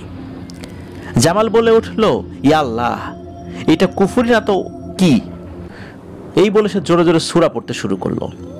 আকাশের চাঁদ হঠাৎই কালো মেঘে ছেয়ে গেল, অন্ধকার হয়ে উঠতে শুরু করলো। আমারও ভয় ভয় লাগা শুরু করলো। দিনু ভয় না পেয়ে বলে উঠলো, এই ঝড় উঠবে মনে হয়, এই আপদটাতে তাড়াতাড়ি পানিতে ফেল, চল বাড়ি যাই। আমরা আর কিছু না বলে চাটাইটা যেভাবে ছিল সেভাবে বেঁধে পানিতে ফেলে দেই। দিনু ওর হাতে থাকা লাল কাপড়টি আর নৌকা থেকে কাঠের পুতুলটিও তুলে পানিতে ফেলে দেয়। কিন্তু পুতুলে বাঁধা থাকা তাবিজটা কখন আমাদের নৌকায় পড়ে যায় আমরা সেটা খেয়াল করিনি। আমরা গ্রাম থেকে অনেকটা দূরে চলে এসেছিলাম। ঝড় আসবে ভেবে আমরা তিনজনই জোরে জোরে দাঁড় বাইতে শুরু করি। এত জোরে দাঁড় বাইছিলাম, তবুও নৌকা যেন এগোচ্ছেই না। মনে হচ্ছে নদীতে যেন ঢেউ বেড়ে গেল। জামাল জোরে জোরে সূরা পড়ছে আর দাঁড় বাইছে। হঠাৎ আমার মনে হলো নৌকায় কিছু একটা বাঁধলো। হারিকেনের আলোতে যা দেখতে পেলাম তা দেখে আমার পিলে চমকে যাওয়ার জোগাড়। আমি দেখতে পেলাম সেই চাটাই বাঁধা লাশটা নৌকার সাথে লেগে আছে। আমার সাথে জামাল, দিনু ওরাও দেখতে পেল। সবার চেহারায় ভয়ের ছাপ যেন স্পষ্ট দেখতে পেলাম। কেউ কোনো কথা বলছে না। দিনু বইটা দিয়ে ধাক্কা দিয়ে লাশটাকে সরিয়ে আবার দাঁড় বাইতে শুরু করলো আর বলল, ঢেউয়ে মনে হয় লাশটা এদিকে চলে এসেছে। আমরা কিছু না বলে দাঁড় বাইছিলাম। মনে হলো নৌকার মাথায় কিছু একটা দাঁড়িয়ে আছে। বিদ্যুৎ চমকানির আলোয় আমরা দেখতে পেলাম সেই লাশটা হাত বাড়িয়ে আমাদের থেকে কিছু যেন একটা চাইছে। জামাল ইয়া আল্লাহ বলে চিৎকার দিয়ে জ্ঞান হারিয়ে ফেললো। আমার আর বুঝতে বাকি রইল না যে আমাদের সাথে খারাপ কিছু ঘটতে চলেছে। জামাল জ্ঞান হারিয়ে ভাগ্যিস পানির মধ্যে পড়েনি, নৌকার উপরেই পড়েছিল। পরক্ষণেই বিদ্যুৎ চমকানোর আলোয় আবার দেখতে পেলাম লাশটি সেখানে নেই। দিনু জামালকে ধরতে গিয়ে দেখলো যে পুতুলে বাঁধা তাবিজটা নৌকায় পড়ে আছে। হয়তোবা ওই জিনিসটাই ওই অবয়বটি চাইছিল। দিনু তাবিজটা পানিতে ফেলে দিয়ে বলল, লাশটা খোলা উচিত হয় নাই রে। এদিকে আমি উঠে গিয়ে পানির বোতল থেকে পানি নিয়ে জামালের মুখে কিছুটা ছিটা দিলাম, কারণ আমাদের খাওয়ার জন্য পানি ছিল। জামালের জ্ঞান ফেরত এলো। আমরা ওকে পানি খাওয়ালাম, কিন্তু কিছু না বলে স্তব্ধ হয়ে বসে রইল। জামাল যেন পাথর হয়ে গেছে। আমি আর দিনু আবার দাঁড় বাইতে শুরু করলাম। যেভাবেই হোক আমাদেরকে পারে যেতে হবে। কিন্তু আমরা যতই সামনে এগোচ্ছি মনে হচ্ছে নৌকা আরো দূরে সরে যাচ্ছে। আকাশে বিদ্যুৎ চমকাচ্ছে, ঠান্ডা বাতাসে শো শো শব্দ আর পানিতে ছপ ছপ শব্দ, যেন পানির উপর দিয়ে কেউ হেঁটে যাচ্ছে। হঠাৎ নৌকাটি এমনভাবে নড়ে উঠলো, দিনু বলল, এটা কি রে? হারিকেনের আলোয় যা দেখলাম তা দেখে আসলে আমাদের প্রাণ ওষ্ঠাগত হয়ে গেল। হারিকেনের আলোয় দেখলাম একটা বিভৎস হাত আমাদের নৌকার এক পাশ ধরে আছে। ওই পাশে যদি ওই লাশের দিকে বা ওই হাতের দিকে চাপ দেয় তাহলেই নৌকাটা এক পাশে কাত হয়ে নদীতে ডুবে যাবে। আর ওই হাতটি লাশের, এই কারণে বলছি ওই হাতটি এবং লাশের হাতটি অবিকল মিল ছিল, কারণ লাশের হাতটি আমি দেখেছিলাম খুব ভালো করেই। মনে হচ্ছে ওই লাশটি নৌকার এক পাশ ধরে রেখেছে। দিনু কি করলো, উঠে গিয়ে বইটা হাতে ওই লাশের হাতটি, যেই হাতটি নৌকা ধরে রেখেছিল, বা ওই অবয়বটি, যেই অবয়বটির হাত দিয়ে নৌকা ধরে রেখেছিল, ওই হাতে সজোরে করলো এক আঘাত। আঘাত পেয়ে নৌকাটি থেকে হাতটি সরে গেল এবং হাতটি পানির নিচে চলে গেল। দিনু আমাকে বলল, বাঁচতে চাইলে তাড়াতাড়ি দাঁড় টান। হঠাৎই জামাল জোরে জোরে কান্না শুরু করলো। আমাদের যেন দম বের হয়ে আসছিল। মনে হচ্ছিল, আল্লাহ, এই যাত্রায় আমাদেরকে কোনো মতে বাঁচিয়ে দাও। রাত যেন শেষই হচ্ছিল না। শো শো বাতাসে আমাদের কানে ভেসে আসছিল এক ধরনের হাসির শব্দ, কিন্তু এই হাসিটা মনে হচ্ছে এক করুণ হাসি। আমরা সবাই আল্লাহ আল্লাহ জিকির করছিলাম। জামাল সূরা পড়ছিল আর বলছিল, এটাই হয়তো আমাদের শেষ রাত। মনে হয় এক্ষুনি এই লাশটি এই নৌকাটা পানির নিচে নিয়ে চলে যাবে। আমরা ভয় পাচ্ছিলাম, এই বুঝি নৌকাটি ডুবে যায়, এই বুঝি টান দিয়ে নৌকাটি পানির নিচে তলিয়ে নিয়ে যায়। এদিকে ফজরের আজানের শব্দ আমাদের কানে ভেসে আসলো। আস্তে আস্তে অন্ধকার কেটে যেতে শুরু করলো। নদীও শান্ত হয়ে গেল। দিনের আলো ফুটতে শুরু করলো। আমরা দেখলাম আমরা গ্রাম থেকে খুব বেশি দূরে নেই। তাড়াতাড়ি দাঁড় টেনে নৌকা তীরে নিয়ে গেলাম। আমরা নৌকা থেকে নেমে কেউ কিছু না বলে যার যার মতো বাড়িতে চলে গেলাম। বাড়ি গিয়ে দেখলাম তোদের নানু সকালে নামাজ পড়তে উঠেছে। আমার এই অবস্থা দেখে আমাকে গোসল করার পর পানি দিল। জিজ্ঞেস করলো, কি হয়েছে? আমি বললাম, না কিছু না, ঝড় উঠেছিল, টের পেয়েছো? এ কথা শুনে তোদের নানু যেন আকাশ থেকে পড়লো। বললো, না তো, কোনো ঝড়ের কোনো আলামত টের পাইনি, দিব্যি স্বাভাবিকই তো সব কিছু ছিল।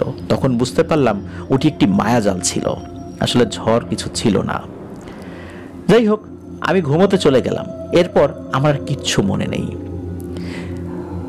জ্ঞান ফেরার পর দেখতে পেলাম আমার পাশে তোদের নানু কান্না করছে আর পাশের চেয়ারে জামাল বসে আছে।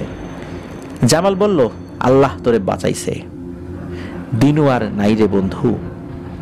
কষ্টে আমার বুকটা ফেটে যাচ্ছিল। আমি, জামাল আর দিনু আমরা সেই ছোটবেলা থেকে একসাথে বড় হয়েছি। দিনু নেই এই কথাটা যেন মানতেই পারছিলাম না। জামাল বলল, বাড়ি যাওয়ার পর জামালের জ্বর আসে, 3 দিন ওর জ্বর ছিল, তারপর আস্তে আস্তে স্বাভাবিক হয়ে যায়। কিন্তু দিনু বাড়ি যাওয়ার পর ওর গলা থেকে পা পর্যন্ত অবশ হয়ে গিয়েছিল। বারবার নাকি ও বলতো, আমাকে ছেড়ে দে, আমাকে ছেড়ে দে। ওর এই অবস্থা দেখে ওর পরিবারের লোকেরা পাশের গ্রামের এক হুজুর নিয়ে আসে এবং হুজুর নিয়ে এসে তাকে দেখায়। হুজুর তার বসে থাকা জিনের মাধ্যমে জানান ওই লাশটা কালো জাদু করে নদীতে ফেলে দেওয়া হয়। দিনু ওই লাশটাকে আঘাত করায়, বিশেষ করে হাতে আঘাত করায়, আর লাল কাপড়ে বাঁধা পুতুলের গায়ের তাবিজটি খোলায় ওর উপর খারাপ জিনের ছায়া পড়েছিল। তাই দিনুকে আর কোনোভাবেই বাঁচানো যাবে না, তবে সাথের 2 জনকে যেন ক্ষতি করতে না পারে সেই চেষ্টা হুজুর করতে পারবেন। দিনুর পরিবারের মানুষ অনেক চেষ্টা করেও নাকি ওকে বাঁচাতে পারেনি। গতকাল দিনু মারা যায়। এসব বলে জামাল আমাকে ধরে কান্না করতে শুরু করলো। ওই হুজুর আমাকে ও জামালকে বেশ কিছু আমল দেয়, যা আমি এখনো করে আসছি। নানা ভাই আমাকে জানান যে উনি সেই আমল এত বছর ধরে এখনো করে আসছেন। তবে এখনো নাকি প্রায় স্বপ্নে নানা ভাই ওই লাশটিকে দেখতে পান। এই বলে নানা ভাই তার গল্পটি শেষ করেন। এই ঘটনাটি বলার সময় নানা ভাইয়ের চোখের পানি দেখে বন্ধু হারানোর কষ্ট যে স্পষ্ট ছিল তা আমি বুঝতে পেরেছিলাম। ভয়ে সবাই জড়সড় হয়ে বসেছিলাম, কারণ রাতের বেলা নানা বাড়িতে এই ধরনের ভয়ের গল্প শুনতে অন্য রকমের এক অনুভূতি কাজ করে। নানা ভাই যতদিন জীবিত ছিলেন ওই আমলটি করে গিয়েছিলেন। 2010-এর অক্টোবরের 9 তারিখে নানা ভাই মারা যান। আল্লাহ ওনাকে জান্নাত নসিব করুন। এটি ছিল ঘটনা। আব্দুল হাদি, বাজিতপুর, কিশোরগঞ্জ। অসংখ্য ধন্যবাদ আব্দুল হাদি ভাইকে, চমৎকার একটি ঘটনা আমাদের সাথে শেয়ার করেছেন।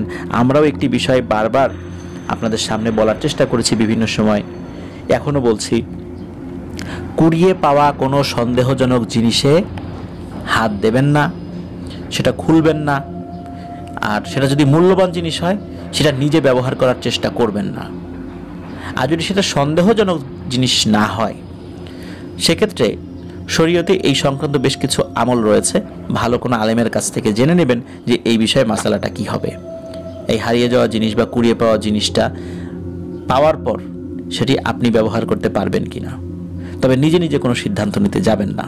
এটাকে অনুরোধ করব। আর বিশেষ করে এই টাইপের জিনিস, লাল কাপড়, কালো কাপড়, কোনো চকচকে জিনিস, পয়সা, কোনো বোতলের মুখ খোলা, কোনো মাটির পাত্র সেটা মুখ খোলা, কোনো পিতলের পাত্র সেটার মুখ খোলা, সেটা রেখে দেয়া, এই টাইপের কোনো কাজ আমরা যেন না করি, তাহলে ভয়ানক বিপদ কিন্তু আমাদের পিছু নেবে। প্রিয় লিসেনার্স, একদম গ্রামের যেই ঘটনাগুলো, এই ঘটনাগুলো আমাদের মধ্যে এক অন্য রকমের অনুভূতি সৃষ্টি করে। আমার কাছে এই ঘটনাটি খুবই ভালো লেগেছে। আসলে ব্ল্যাক ম্যাজিক লাশের উপর করার পর এই লাশটির পরিণতি কি হয়েছিল দেখেছিলেন, যে এটি লাশই ছিল, কিন্তু যে পুতুলটি, কাঠের পুতুলটি, এই পুতুলের বিভিন্ন অংশে যেই ক্ষত সৃষ্টি হয়েছিল, ওই লাশেও ঠিক একই ধরনের ক্ষত সৃষ্টি হয়ে গিয়েছিল। আমরা জানি না কে কাকে ক্ষতি করার উদ্দেশ্যে এই লাশটির উপর ব্ল্যাক ম্যাজিক করেছিল, তবে এতটুকু বুঝতে পারছি, যেহেতু ওই লাশের উপর ব্ল্যাক ম্যাজিক করা হয়েছিল এবং ব্ল্যাক ম্যাজিকের মাধ্যমে ওই লাশের উপর ভয়ানক একটি পিশাচকে চালান করে দেওয়া হয়েছিল এবং নির্দিষ্ট কোনো উদ্দেশ্যে এটি করা হয়েছিল। যেহেতু ওনারা এই লাশটি পেয়ে যান, লাশটি খুলে ফেলেন, সেখানকার যে ভিতরে কাপড় সেটা থেকে তাবিজ খুলে পড়ে যায়, সব কিছু এলোমেলো হয়ে যায়, যার ফলে পুরো প্রক্রিয়াটা বাধাগ্রস্ত হয়েছিল। এই কারণেই ওই পিশাচটি ক্ষিপ্ত হয়েছিল, যার ফলশ্রুতিতে এই নৌকার উপর সে অ্যাটাক করেছিল। তারপরে যখন এই দিনু মিয়া বৈঠাটি হাতে নিয়ে ওই হাতের উপর আঘাত করে, তাতে ওই পিশাচটি আরো বেশি ক্ষিপ্ত হয়, যার ফলশ্রুতিতেই দিনু মিয়ার এই পরিণতি হয়েছে। আল্লাহ দিনু মিয়ার ভুল ত্রুটি ক্ষমা করুন, তাকে জান্নাত নসিব করুন। আমাদেরকেও এই ধরনের বিপদ আপদ থেকে আল্লাহ হেফাজত করুন। আর অতিমাত্রায় সাহসী ভাব দেখালে বিপদ যে হতে পারে, এটা তো আমরা বুঝতে পারছি। প্রিয় লিসেনার্স, আশা করছি ঘটনাটি আপনাদের ভালো লেগেছে। চলুন আমরা চলে যাব আমাদের এবারের 87 নং এপিসোডের পরবর্তী আরও একটি নতুন ঘটনায়। যেভাবে লেখা,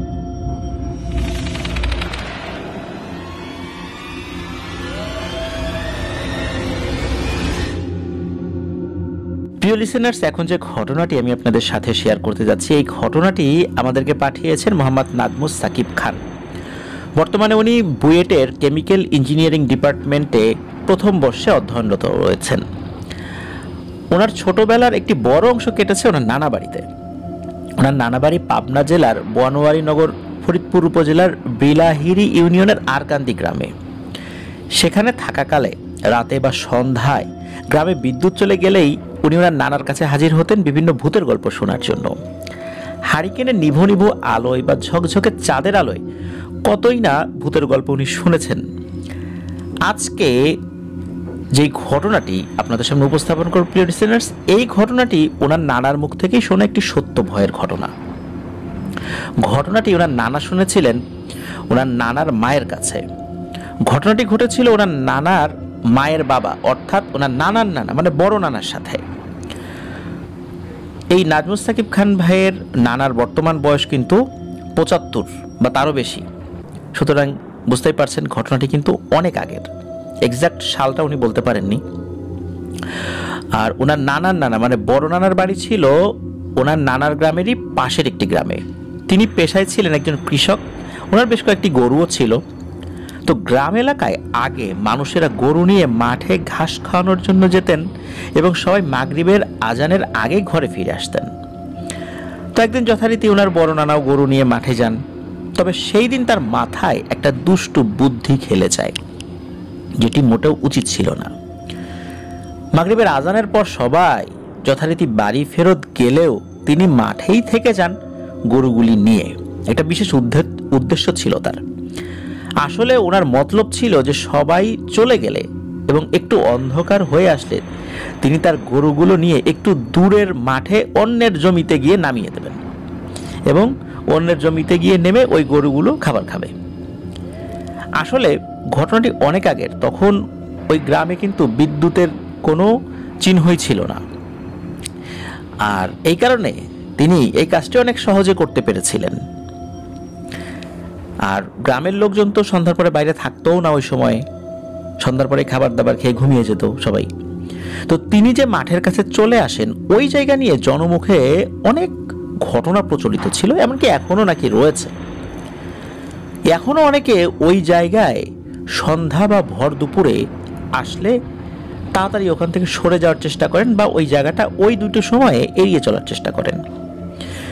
ওনার বড় নানা কিন্তু এগুলো জানতেন, কিন্তু তার লোভ এবং দুর্ভাগ্য সেখানে নিয়ে এসেছিল। প্রিয় লিসেনার্স, একবার চিন্তা করুন, সবেমাত্র সূর্য ডুবেছে, থালার মতো নয়া চাঁদ আকাশে উঠে আছে, আর ধুধু মাঠের মধ্যে আপনি একা কয়েকটি গরু চড়াচ্ছেন। বিষয়টা কেমন? যাই হোক, তিনি কিছুক্ষণ স্বাভাবিকভাবে গরুগুলিকে ঘাস খাওয়ান বা যে মাঠে নামিয়েছিলেন সে মাঠে যে ফসল টসল ছিল সেগুলো খাওয়ান, কোনো সমস্যা হয় না। হঠাৎ তিনি লক্ষ্য করেন দূরে একটা কালো অবয়ব তার দিকে এগিয়ে আসে। তিনি প্রথমে ভেবেছেন আজকে তিনি ধরা পড়ে যাবেন, সামনে হয়তো জমির মালিক তার দিকে এগিয়ে আসছে। কিন্তু অবয়বটি আরো কাছে আসলে তিনি দেখতে পান আসলে এটি একটি গরু এবং এই গরুটি তার দিকে এগিয়ে আসছে। তবে গরুর সাইজটি অদ্ভুত রকমের বড়। যখনই সেই জীবটি বা ওই অবয়বটি তার কাছাকাছি চলে আসে, তখন এই বড় নানা সবগুলো গরু একসাথে ঘাস খাওয়া বা ওই ফসল টসল খাওয়া ছেড়ে দিয়ে ডাকাডাকি শুরু করে। তিনিও লক্ষ্য করেন অবয়বটির কোনো মাথা নেই। মাথাবিহীন এই গরুটিকে দেখে তিনি আঁতকে ওঠেন, ভয়ে আড়ষ্ট হয়ে যান। এই দৃশ্য দেখে তিনি বাড়ির দিকে গরু ফেলে দৌড় দেন, আর মালিকের দৌড় দেওয়া দেখে তার সাথে সাথে ওই গরুগুলো, মানে যেগুলো তার গরু ছিল, সেগুলো তার সাথে দৌড়াতে থাকেন। গ্রাম এলাকায় কিন্তু একটা কথা প্রচলিত আছে যে কোনো প্রাণী কাছে থাকলে নাকি এই ধরনের অশরীরী বা এই ধরনের ভয়ানক অবয়বগুলো কোনো ক্ষতি করতে পারে না। যাই হোক, তিনি দৌড়াতে দৌড়াতে যখন বাড়ির উঠোনে এসে দাঁড়িয়ে পড়েন, তখন উনি একটা ভয়ানক বিষয় ফিল করেন। কে যেন তার কানের কাছে এসে ফিস ফিস করে বলে, আজকের মতো ছেড়ে দিলেও আমি কিন্তু তোকে ছেড়ে যাচ্ছি না, মনে রাখিস, কাজটা তুই ভালো করিস নাই, এর পরিণতি তোর খুব খারাপ হবে। এই কথা শুনে এবং ভয়ে ক্লান্তিতে এমন এক চিৎকার দেন, এক চিৎকারে উনি অজ্ঞান হয়ে যান। তার চিৎকার শুনে বাড়ির লোকজন বেরিয়ে আসে, তাকে উঠোনের এক পাশ থেকে উদ্ধার করে। ওই সময় তার পিছু পিছু গরুগুলোও দৌড়াতে দৌড়াতে বাড়ির মধ্যে ঢোকে। গরুগুলোকে দেখেও কিন্তু বাড়ির লোকজন বুঝতে পেরেছিলেন যে কোনো একটা অস্বাভাবিক কিছু ঘটেছে। যাই হোক, কিছুক্ষণ পর তার জ্ঞান ফেরানো হয়। জ্ঞান ফেরত আসার পর তার সাথে যা হয়েছে সব কিছু সবাইকে বলেন এবং ফিসফিস শব্দে কি বলেছে এটা উনি বলেন। তার কথা শুনে বাড়ির সবাই বলেন যে আপনি বড় বাঁচা বেঁচেছেন, আপনি তো গোদানের খপ্পরে পড়েছিলেন। প্রিয় লিসেনার্স, গোদান বৃহত্তর ফরিদপুর অঞ্চল, তারপর পাবনা, নাটোর, নওগাঁ এ সমস্ত এলাকায় খুবই পরিচিত একটি মিথ। গোদান নিয়ে কিন্তু আমরা এর আগে ঘটনা বলেছি। যাই হোক, তিনি সেই রাত্রে কিছুটা সুস্থ হলেও অন্য ঘটনার মতো যেমন জ্বর আসে, স্বপ্ন কোনো ভয়ানক জিনিস দেখে, এমন কোনো ঘটনা কিন্তু তার ঘটেনি। তিনি স্বাভাবিকভাবেই জীবনযাপন করতে থাকেন। এই ঘটনার কয়েকদিন পর ওনার মেয়ের বিয়ে হওয়ার কথা ছিল। তো বিয়ের দিন উনি বোয়াল মাছ দিয়ে ভাত খাচ্ছিলেন। এই বোয়াল মাছ খাওয়ার সময় হঠাৎ করে মাছের একটা কাঁটা ওনার গলায় বিঁধে যায় এবং দুর্ভাগ্যজনকভাবে ওই দিনই এই মাছের কাঁটার যন্ত্রণা এবং ওই কাঁটার কারণে গলায় ভাত বেঁধে গিয়ে উনি মারা গিয়েছিলেন। যখন তিনি মারা যান তখন এই নাজমুস সাকিব খান ভাইয়ের নানার মায়ের বয়স ছিল 10 থেকে 12 বছর। এই জন্য ওনার নানার মা খুব ভালো করে এই দৃশ্যটি দেখেছিলেন। প্রিয় লিসেনার্স, আসলে মানুষের মৃত্যু যখন তখনই আসতে পারে, যে কোনোভাবে আসতে পারে। বড় নানার এই মৃত্যুকে অনেকেই অস্বাভাবিকভাবে দেখেন এই কারণে যে মাছের কাঁটা বেঁধে মারা যাওয়া কোনো স্বাভাবিক বিষয় নয়, আবার স্বাভাবিক বিষয়ও।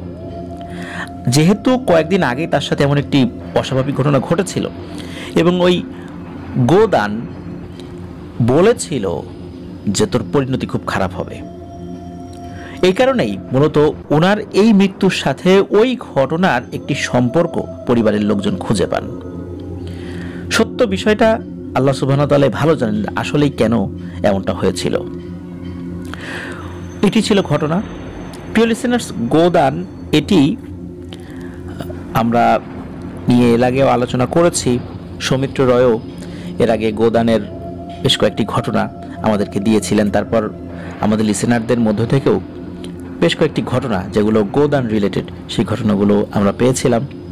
আসলে আমাদের এই অঞ্চলে এই ঘটনাটি খুব বেশি শোনা যায়, বৃহত্তর ফরিদপুর, তারপর পাবনা বা তৎসংলগ্ন যে জেলাগুলো রয়েছে। তো আপনাদের কাছেও গোদানের ঘটনা থাকলে কিন্তু আমাদেরকে পাঠিয়ে দিতে পারেন, লিখে বা রেকর্ড করে যে কোনোভাবে পাঠাতে পারবেন afnantheholeworld@gmail.com এই মেল অ্যাড্রেসে। আর ইমেল অ্যাড্রেসের স্পেলিংটাও আমরা আমাদের ভিডিওর ডেসক্রিপশনে দিয়ে রেখেছি। প্রিয় লিসেনার্স, এই মুহূর্তে আমাদের সাথে যারা যুক্ত হয়েছেন, আমাদের লাইক বাটনটা কিন্তু প্রেস করতে ভুলবেন না। লিসেনার্স, চলুন আমরা চলে যাব আমাদের এবারের এপিসোডের পরবর্তী আরও একটি নতুন ঘটনায়। প্রিয়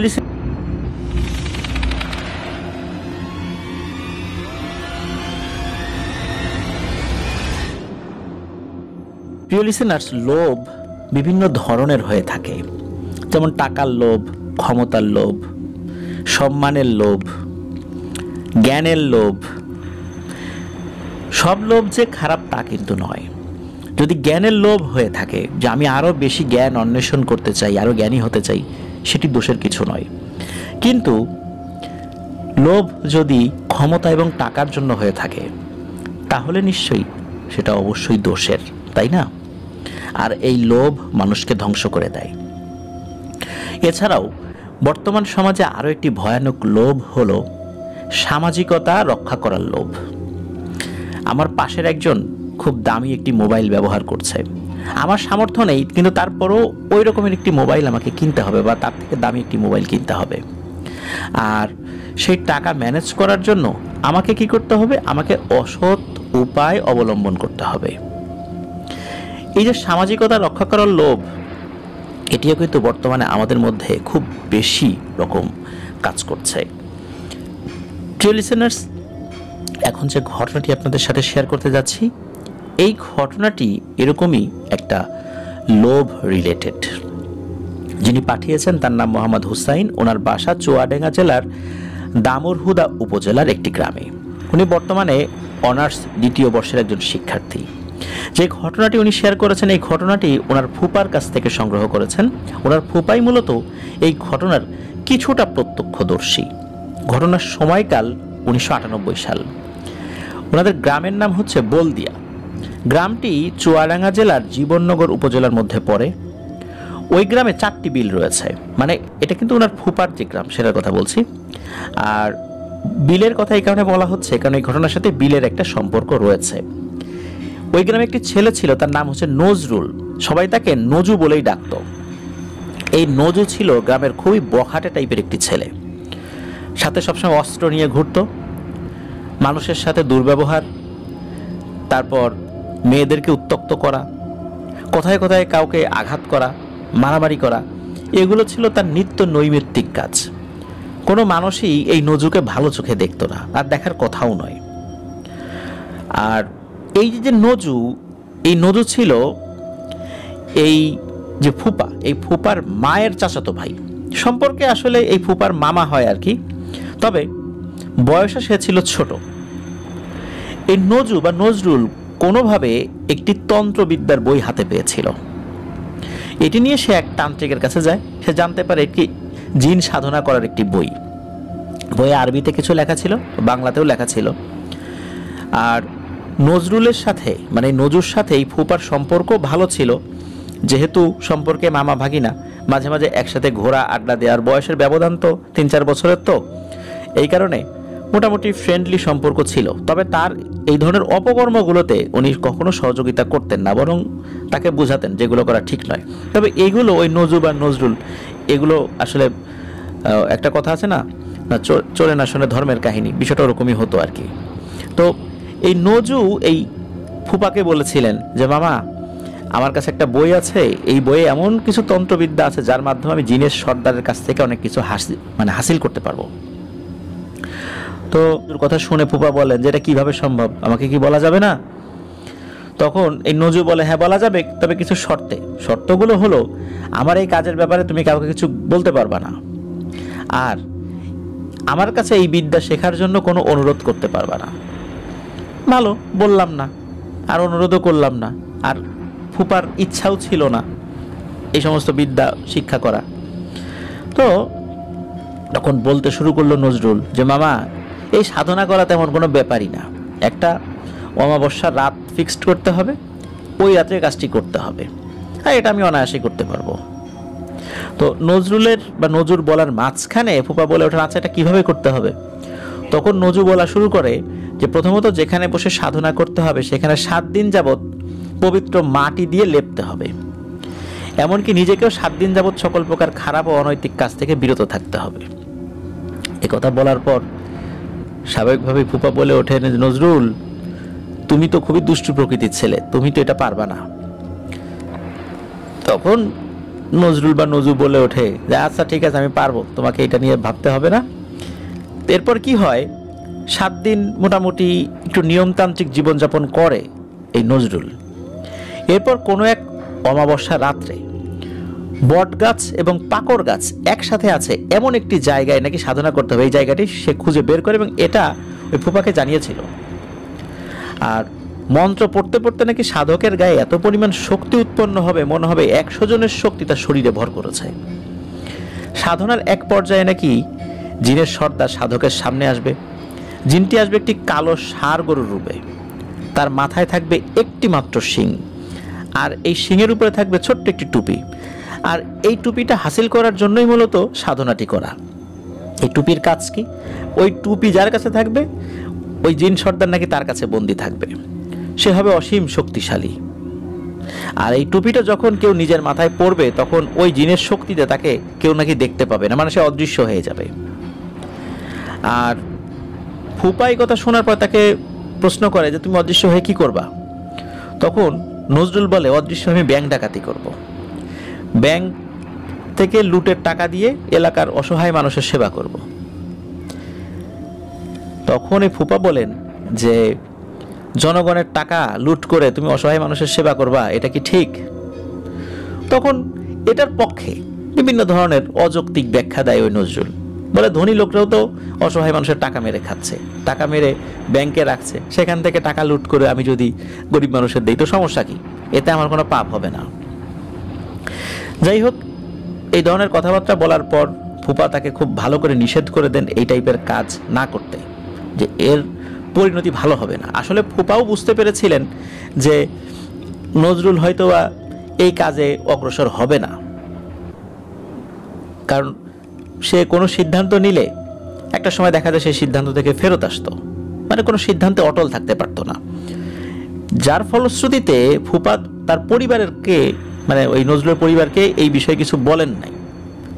আর এটা বললে তার পরিবার বিশ্বাস নাও করতে পারে যে এই টাইপের বকাটে ছেলে সে করবে জিনের সাধনা, এটা পরিবারের লোকজন বিশ্বাস করার আসলে কথা ছিল না। বিভিন্ন বিষয় চিন্তা করে ফুপা তার পরিবারকে বিষয়টি বলা থেকে বিরত থাকেন।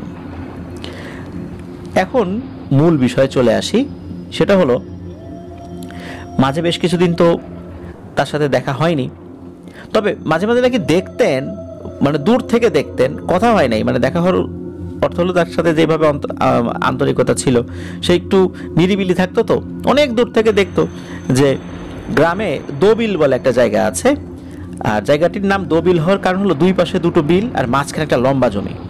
ওই জমির মাঝখানে জোড়া বট গাছ এবং পাকড় গাছ আছে। গ্রামের লোকজন নাকি বলতো এই গাছ দুটো হলো স্বামী স্ত্রী। জায়গাটি মূলত গ্রাম থেকে কিছুটা দূরে।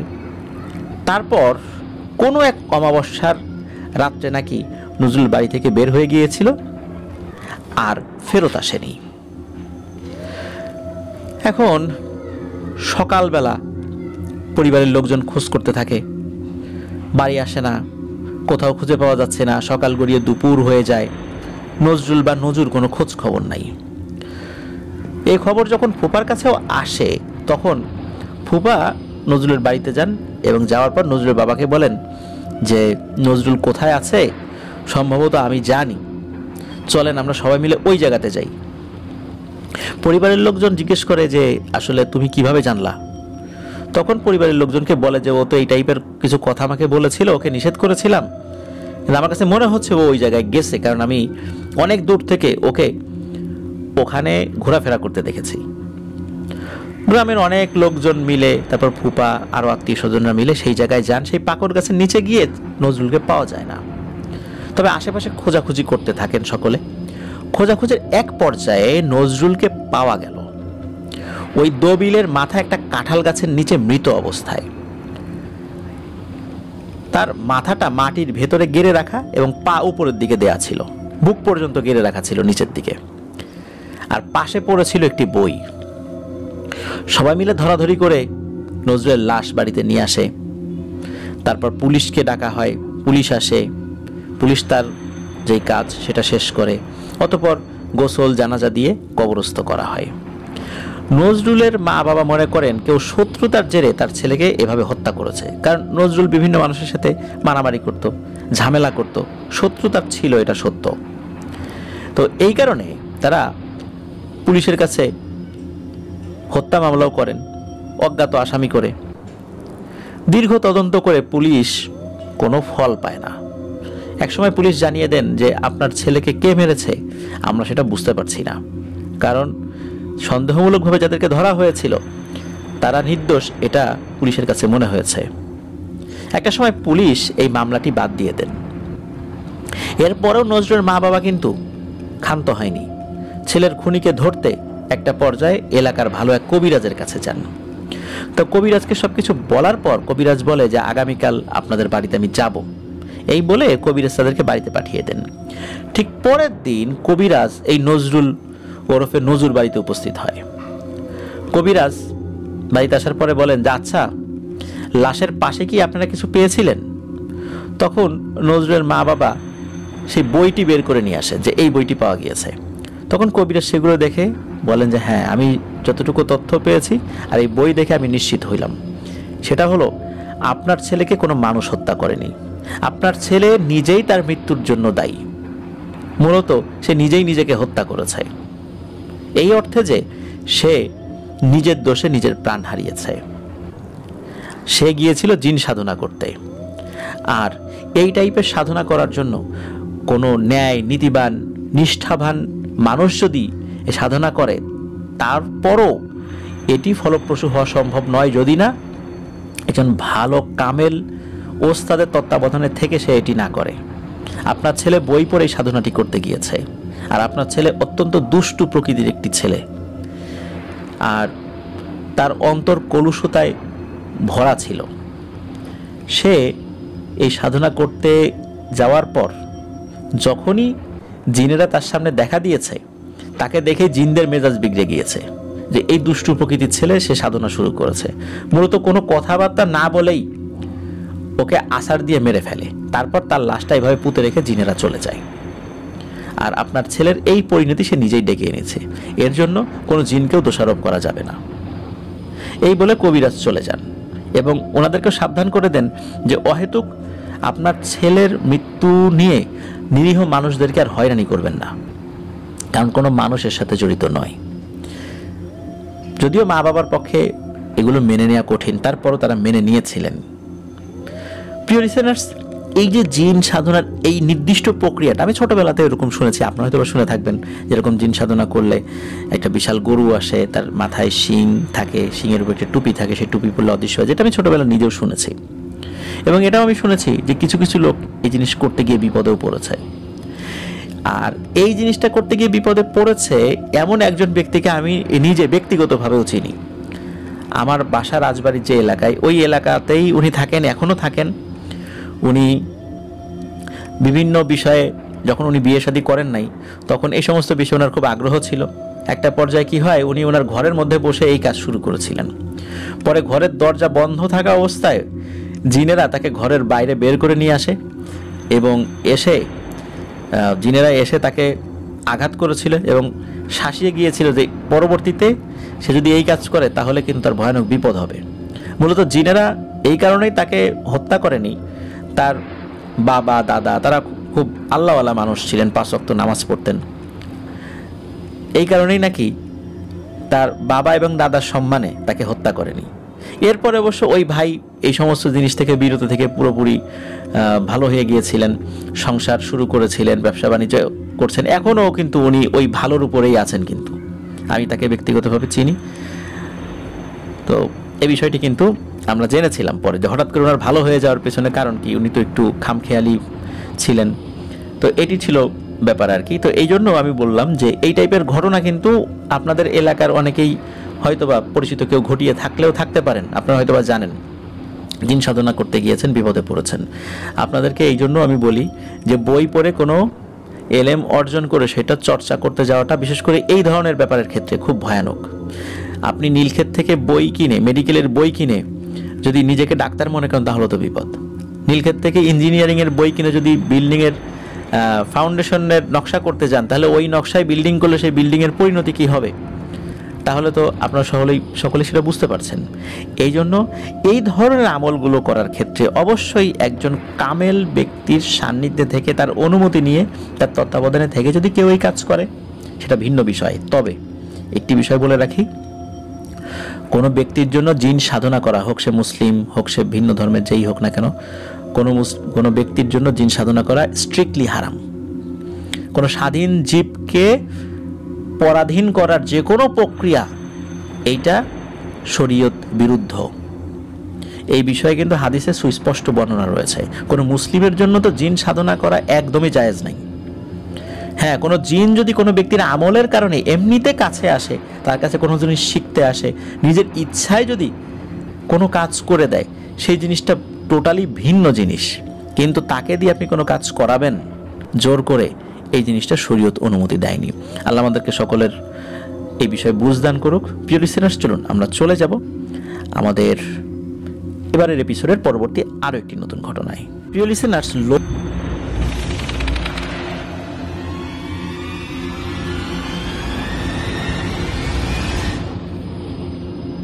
আবারও স্বাগতম প্রিয় লিসেনার্স আমাদের 87 নং এপিসোডের ষষ্ঠ এবং শেষ ঘটনায়। প্রিয় লিসেনার্স, এবারের এপিসোডটা কিন্তু আমরা সাজিয়েছি ছোট মাঝারি এই ধরনের ঘটনা দিয়ে। সবসময় তো বড় ঘটনা আমরা পাই না, আর বড় ঘটনা আমাদের সিরিয়ালে বিভিন্ন সময় থাকে, মানে পাইপলাইনে থাকে। কোনো এপিসোডে বড় ঘটনা থাকে একাধিক, আবার একটা থাকে, আবার থাকে না। এটা নিশ্চিতভাবে আসলে আমরা কখনো বলতে পারি না। আমরা সিরিয়ালি যে ঘটনাগুলো পাই ওই অনুযায়ী সাজাতে থাকি। এই কারণে আমাদের এপিসোডের সময়টা সবসময় একরকম হয় না। এপিসোড কখনো 2.5 ঘন্টা হতে পারে, 2 ঘন্টা হতে পারে, 2 ঘন্টার কম হতে পারে, 1.5 ঘন্টারও কম হতে পারে। এই জন্য আমরা নিশ্চিতভাবে কখনোই এপিসোডের সময়টা নির্দিষ্ট করে কখনোই আমরা বলতে পারবো না। প্রিয় লিসেনার্স, চলুন আমরা শুরু করি আমাদের এবারের এপিসোডের শেষ ঘটনাটি। এবারের ঘটনাটি আমাদেরকে পাঠিয়েছেন মোহাম্মদ রুবেল মাহমুদ ভাই।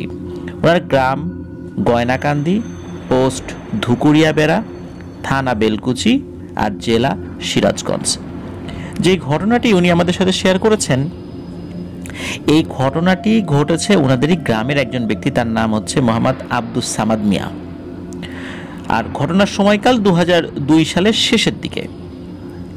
এই যে সামাদ ভাই, উনি একটি সেচ পাম্প স্থাপনের সিদ্ধান্ত নেন ওনার বাড়ির কাছাকাছি।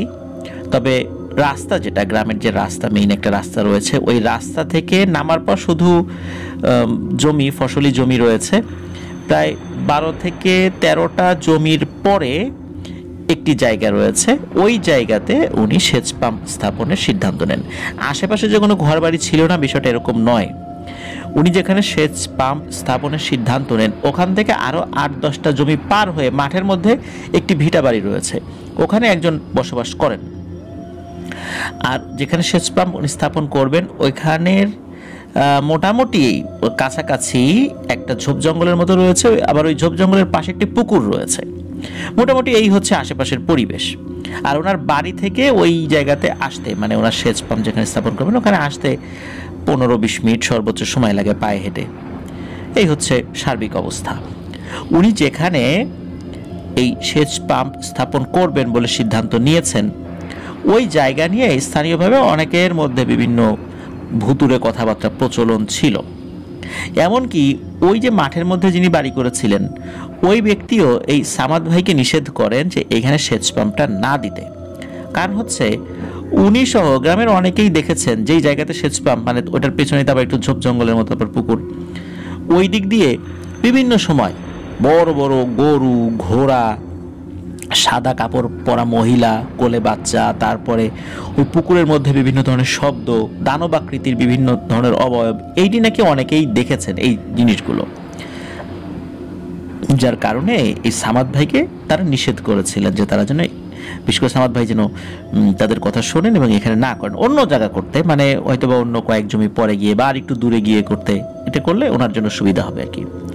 এদিকে এই সামাদ ভাই যে, মানে আব্দুল সামাদ মিয়া যিনি, উনিও কিন্তু বেদম সাহসী একজন মানুষ এবং খুব একরোখা প্রকৃতির।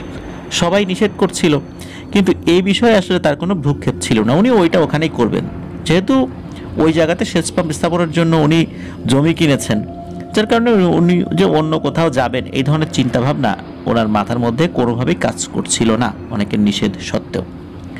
উনি ওখানে সেচ পাম্প স্থাপন করেন যথারীতি। আর সেচ পাম্প স্থাপন করার পর ওর ভিতরে তো একটা ঘরও তৈরি করেছিলেন ওইখানে, যাতে করে রাত্রে থাকা যায়। এক রাত্রে উনি শুয়ে আছেন। শুয়ে থাকার পর উনি হঠাৎ করে মনে হলো, মানে ওনার কাছে বাইরে মনে হলো যে ঘোড়ার ডাকের মতো কিছু একটা। উনি চিন্তা করেন কি ব্যাপার, এই ডাক আসে কোথা থেকে। উনি ঘরের দরজা খুলে বের হন। বের হয়ে দেখেন দূরে একটি ঘোড়া ঘাস খাচ্ছে। চাঁদের আলোতে স্পষ্ট দেখা যাচ্ছে, বেশ সুস্থ সবল আকার আকৃতিতেও বেশ তাগড়া একটা ঘোড়া। উনি চিন্তা করলেন যে এই গ্রামে তো কেউ ঘোড়া পালে না, এই ঘোড়া কোত্থেকে আসলো। তো উনি এটা দেখেন এবং বুঝতে পারেন এটা স্বাভাবিক কোনো জিনিস না। এটা দেখে উনি কিন্তু ভয় পাননি, তেমন বিচলিতও হননি। উনি আবার আস্তে করে ঘরে চলে আসেন, কোনো শব্দ করেন নাই। উনি জানেন যে কোনো অবয়ব দেখলে সে যদি তার মতো কোনো কাজ করে, তাকে কোনো ডিস্টার্ব না করে ওখান থেকে চলে আসতে হয়। তো উনি চলে আসেন, ওই ঘোড়াটাও তার মতো করে ঘাস খাচ্ছিল। উনি খেয়াল করছিলেন যে ঘোড়াটা তার দিকে তাকায় কিনা, তো উনি দেখলেন যে না, তাকালো না। উনি ঘরে চলে এসে শুয়ে পড়েন। ওই রাতের মতো আর কোনো কিছু হয়নি। এর পরের রাত্রের ঘটনা, হঠাৎ করে ওনার কাছে মনে হলো রাতের বেলা খুব ঝড় শুরু হয়ে গেল। সময়টা অবশ্য ঝড়ের সিজন ছিল, কিন্তু এমন ঝড় শুরু হয়ে গেল, অথচ কিছুক্ষণ আগে উনি ঘরে ঢুকেছেন, আকাশে কোনো মেঘ দেখতেই পাননি। একদম চাঁদের উজ্জ্বল আলো চারদিকে ছিল। হঠাৎ করে এইভাবে ঝড় শুরু হয়ে গেল, এমন ঝড় মনে হচ্ছে ওনার যেই সেচ পাম্পের যে ঘরটা, এটা দুমড়ে মুচড়ে পড়ে যাবে বা উড়ে চলে যাবে। কিন্তু বেশ খানিকক্ষণ পর একদম সবকিছু স্বাভাবিক হয়ে গেল। উনি তখন দরজা খুলে বাইরে বের হয়ে দেখেন যে উনি যখন বেশ খানিকক্ষণ আগে ঘরে ঢুকেছিলেন, চারদিকে যেমন সুন্দর পরিবেশ ছিল, এখনও ঠিক তেমনই। মারাত্মক যে ঝড় হয়ে গেল এর কোনো চিহ্ন পর্যন্ত বাইরে নেই। মনে হচ্ছে একটা গাছের পাতাও এখান থেকে ওখানে সরে যায়নি। উনি বুঝতে পারেন এটা একটা স্বাভাবিক বিষয় কখনোই হতে পারে না। তারপরও যেহেতু মানুষজনের কাছে শুনেছিলেন, উনি বিষয়টার সাথে মানিয়ে নেওয়ার চেষ্টা করছিলেন, কারণ ওনার আর কোনো উপায় ছিল না। এর পরের রাত্রে ঘটে আরো এক ভয়ানক ঘটনা। উনি শুয়ে আছেন, হালকা একটা কাঁথা, মানে পাতলা একটা কাঁথা শরীরে দিয়ে উনি শুয়ে আছেন, ঘুমিয়েও গিয়েছেন। কতক্ষণ ঘুমিয়েছেন উনি ঠিক বলতে পারেন না আসলে। হঠাৎ করে ওনার কাছে মনে হলো কেউ একজন এই কাঁথা ধরে টানাটানি করছে। প্রথম দিকে উনি বুঝতে পারেননি, মনে করেছেন এমনি হয়তো বা স্বাভাবিক কোনো বিষয়। পরে যখন মনে হলো হ্যাঁ, কাঁথা ধরে টানাটানি করছে, কাঁথা একবারে টেনে সরিয়েও ফেলছে না, আবার এমনভাবে টানাটানি করছে মনে হচ্ছে কাঁথা একবার সরে যাচ্ছে আবার শরীরের উপর চলে আসছে, এরকমটা আর কি। তো উনি চোখ খুলে তাকান। ওনার যে সেচ পাম্পের যে বেড়া, এটা পাটখড়ি বেড়া ছিল, জায়গায় জায়গায় ফাঁকা ছিল, চাঁদের আলো কিন্তু খুব ভালো করেই ঘরের মধ্যে ঢুকতো। চাঁদের আলোতে উনি দেখতে পান ওনার পায়ের দিকে বিশাল মোটা একটা অবয়ব বসে আছে। ওই অবয়বটার আকার আকৃতি দেখে উনি এটা বুঝতে পারেন যে এই অবয়বটা যদি উঠে দাঁড়ায় তাহলে তার শরীর, মানে এই যে সেচ পাম্পটা, যে চাল রয়েছে, এই চালটাল ভেদ করে চলে যাবে আর কি, মানে এত বড়। এই অবয়বটার হাত কোনটা, পা কোনটা, এটা আবার মাথা কোনটা, এটা উনি বুঝতে পারছিলেন না। তবে এই অবয়বটার পুরো শরীর জুড়ে ছোট ছোট চোখ রয়েছে এবং এই চোখগুলো পিটপিট করছে। আর চাঁদের আলোতে এই জিনিসটা খুব ভালো করে দেখা যাচ্ছিল। উনি যখন এই জিনিসটা দেখেছেন তখন ভয় পেয়েছেন। আর ভয় পাওয়ার পর উনি সাহস করে বলে ওঠেন, যে বাবুরে, আমার কোনো উপায় নাই, আমি গরিব মানুষ, এই সেচ পাম্প অনেক কষ্ট করে এটা দিছি, তুমি তোমার জায়গায় থাকো, আমি কথা দিচ্ছি তোমাকে আমি বিরক্ত করব না, তুমিও বাপু আমার কোন ক্ষতি করো না, আমি গরিব মানুষ। তো এটা যখন বলেছেন তখন ওই অবয়বটা কি হয়, মনে হলো যে চোখের নিমেষেই ভ্যানিশ হয়ে গেল, ওই অবয়বটা কোনো উত্তর দিল না, চলে গেল। এরপরে এই সামাদ মিয়া বা সামাদ ভাই, উনি কিন্তু বিভিন্ন সময় বিভিন্ন জিনিস দেখেছেন ওনার সেচ পাম্পের আশেপাশে। ঘোড়া দেখেছেন, ওই যে সাদা কাপড় পরা অবয়ব দেখেছেন, তারপরে এই দানবটারই অরিজিনাল সুরতে, মানে চোখ রয়েছে অনেকগুলো, এগুলো তো দেখেছেন, কিন্তু উনি দেখেছেন সবসময় দূরে দূরে। ওই জিনিসটাও কখনো তাকে ইচ্ছাকৃতভাবে ভয় দেখানোর চেষ্টা করেনি, কাছেও আসেনি। আর এই যে সামাদ ভাইও কখনো ওই জিনিসটাকে বিরক্ত করেনি। উনি ওনার মতো করে সেচ পাম্পে থাকতেন, উনি ওনার কাজ করতেন, ঘুমাতেন, চলে আসতেন, এর মধ্যেই চলে যাচ্ছিল। উনি ওই জিনিসটার সাথে একদম অভ্যস্ত হয়ে গিয়েছিলেন, কিন্তু এরপরে কখনো ওই জিনিসটার সাথে তার কোনো কথা হয়নি, এভাবেই চলছিল। এরপরে একদিন কি হলো, সামাদ ভাই উনি কোনো একটা কারণে বাড়ির বাইরে যাবেন, ওই রাত্রে বাড়িতে ফিরবেন না, ওদিকে সেচের মৌসুম চলছে, সেচ পাম্প তো চালাতে হবে। তখন তার ছেলেকে দায়িত্ব দিয়ে যান। তার ছেলে এই বিষয়গুলো খুব ভালো করেই বুঝতো, দিনের বেলা থাকতো সবসময়, রাতের বেলা থাকতো না, রাতের বেলা সামাদ ভাই থাকতো। তো সামাদ ভাইয়ের ছেলে সে রাত্রে ঘুমাতে গিয়েছে, রাত্রে ঘুমাতে গেলে হঠাৎ করে ওই একই ঘটনা, কে যেন তার চাদর ধরে টানে, আর টানাটানি করার একটা পর্যায়ে এই সামাদ ভাইয়ের ছেলে দেখে ওই অবয়বটা বসে আছে সামনে। এইটা দেখে সে তো দিয়েছে প্রচণ্ড জোরে এক চিৎকার। চিৎকার দেওয়ার পর ওই অবয়বটা অদৃশ্য হয়ে গেছে। সে তো ওই সেচ পাম্পের দরজা খুলে বাড়ির দিকে দিয়েছে এক দৌড়, এক দৌড়ে বাড়িতে চলে এসে চিৎকার দিয়ে অজ্ঞান হয়ে পড়ে গেছে। তারপর বাড়ির অন্য সদস্যরা যারা ছিল তখন তারা তাকে উদ্ধার করেছে, জ্ঞান ফেরানো হয়েছে। কি হয়েছে, এই ঘটনা। এরপর থেকে সামাদ ভাইয়ের ছেলে আর কখনো ওই সেচ পাম্পে রাত্রেবেলা ঘুমাতে যেত না। এরপর আরও একদিন সামাদ ভাইয়ের আপন ভাতিজা, সেও একই রকমভাবে ভয় পেয়েছে। তখন সামাদ ভাই বুঝতে পারেন যে উনি ব্যতীত অন্য কেউ ওই ঘরে থাকুক বা রাতের বেলা এই আশেপাশে থাকুক, এই জিনিসটা ওই অবয়বটা পছন্দ করছে না। সুতরাং অন্য কাউকে এই সেচ পাম্পে রাত কাটাতে বলার কথা উনি কখনোই বলবেন না, বা কেউ কাটাতে চাইলেও উনি কাটাতে দেবেন না। এর মধ্যে কি হয়, শীতের সময় চলে আসে 2002 সালের শেষ দিকে, মানে এরকম ডিসেম্বরের সময় আর কি। তখন গ্রামে আত্মীয় স্বজনদেরকে দাওয়াত করা হতো, বিশেষ করে জামাইদেরকে দাওয়াত করা হতো, পিঠাপুলি খাওয়ানো হতো। তো ওনার বোন, এই সামাদ ভাইয়ের যে বোন ছিল, এই বোনের হাজব্যান্ড, তাকে দাওয়াত করা হয়। তার হাজব্যান্ড আসে, আসার পরে রাত্রে খাওয়া দাওয়া হয়েছে। এখন খাওয়া দাওয়া করার পর বোনের হাজব্যান্ড বলছে যে সামাদ ভাই, আমি তো আপনার সেচ পাম্পের কথা অনেক শুনছি আপনার বোনের কাছ থেকে, ওখানে নাকি আপনারা অনেকেই ভয় টয় পান, আমি আজকে রাত্রে সেখানে ঘুমাবো। এই কথা শোনার সাথে সাথে সামাদ ভাই আটকে ওঠেন, বলে আরে মিয়া বলো কি, আমি ছাড়াও এখানে কেউ ঘুমায় না, আমার ছেলে, আমার ভাতিজা, ওরাও ওখানে গিয়ে ভয় পেয়েছে, তুমি বাপু মেহমান মানুষ, চুপচাপ শুয়ে থাকো, তোমার যেতে হবে না। কিন্তু সে নাছোড়বান্ধা। এদিকে সামাদ ভাইয়ের বোন তার হাজব্যান্ডকে নিষেধ করছে, না তুমি যেও না। সামাদ ভাইয়ের ওয়াইফ নিষেধ করছে, সবাই নিষেধ করছে।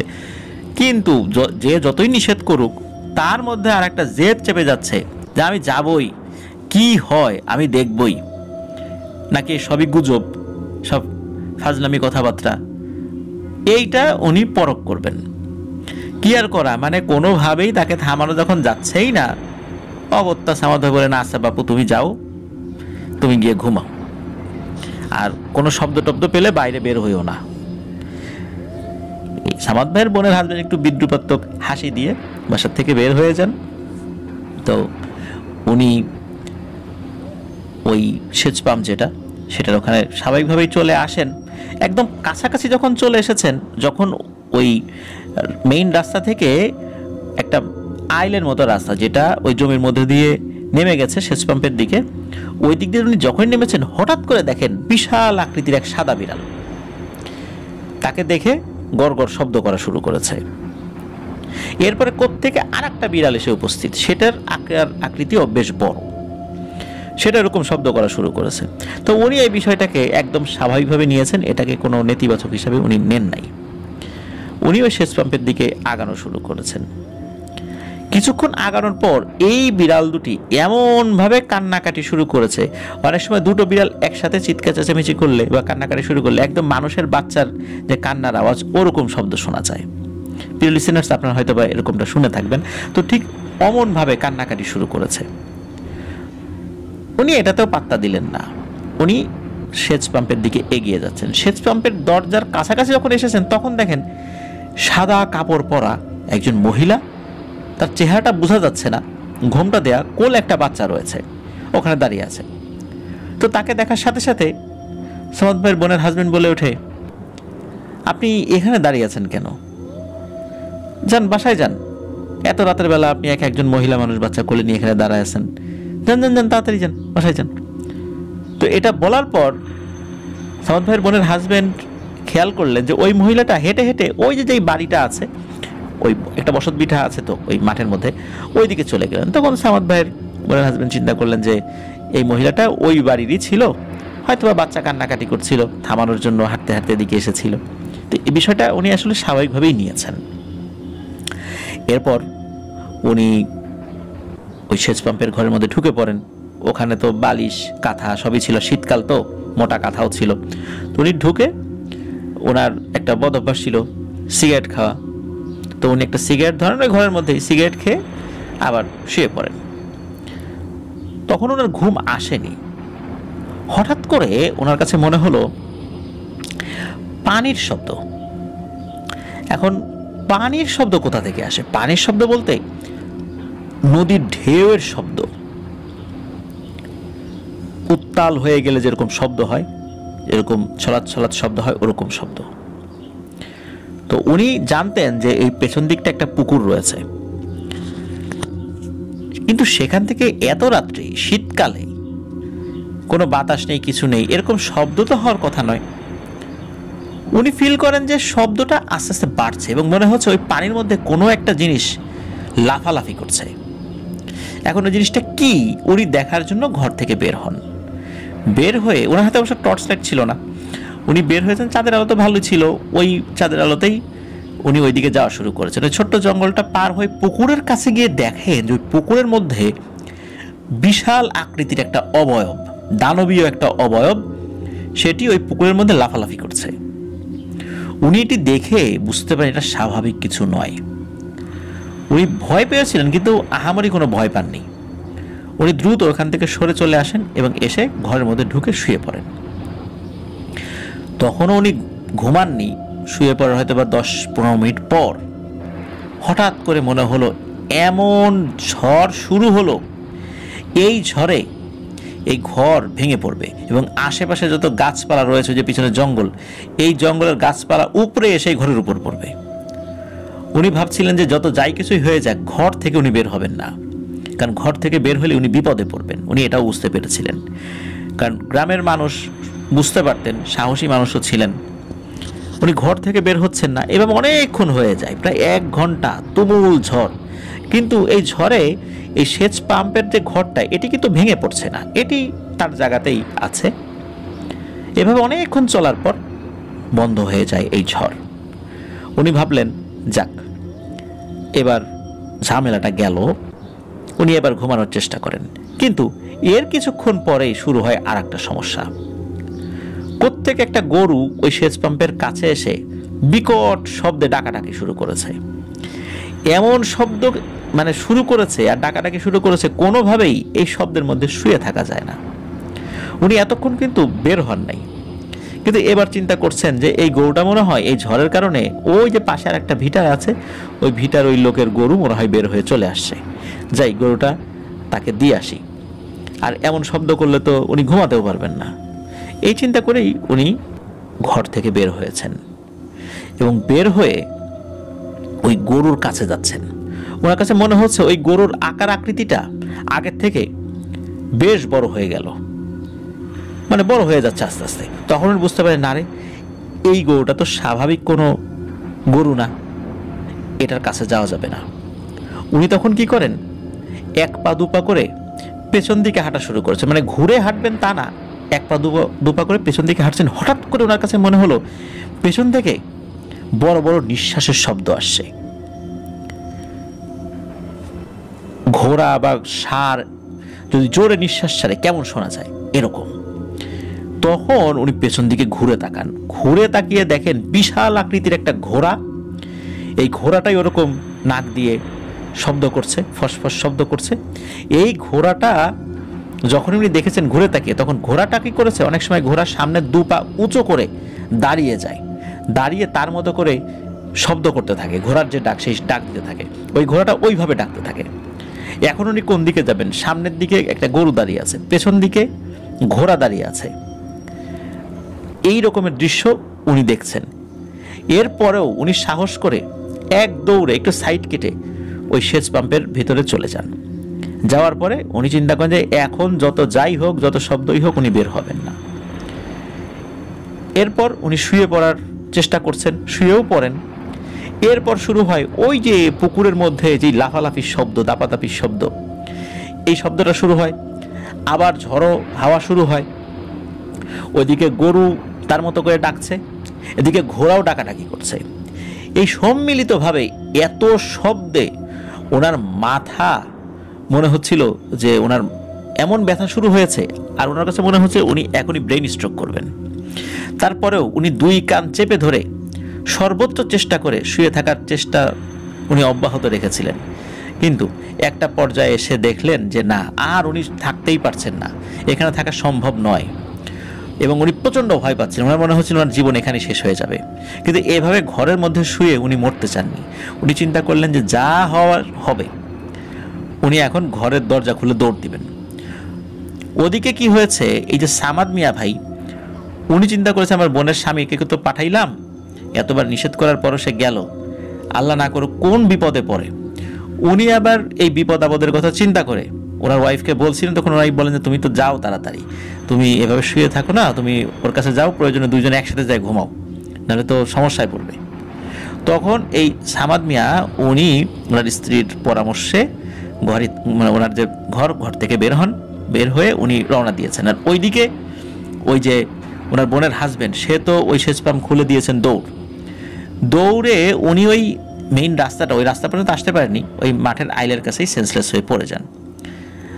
আর দূর থেকে এই সামাদ মিয়া মনে হচ্ছিল, ওনার কাছে মনে হচ্ছিল যে কেউ দৌড়ে আসছে, কিন্তু দূর থেকে মনে হলো যে ওই আইলের কাছে এসে কেউ পড়ে গেল। তো উনি কাছে গিয়ে দেখেন এটা তার বোনের হাজব্যান্ড। তখন সেখান থেকে তাকে উদ্ধার করে নিয়ে আসা হয় বাড়িতে, জ্ঞান ফেরানো হয়।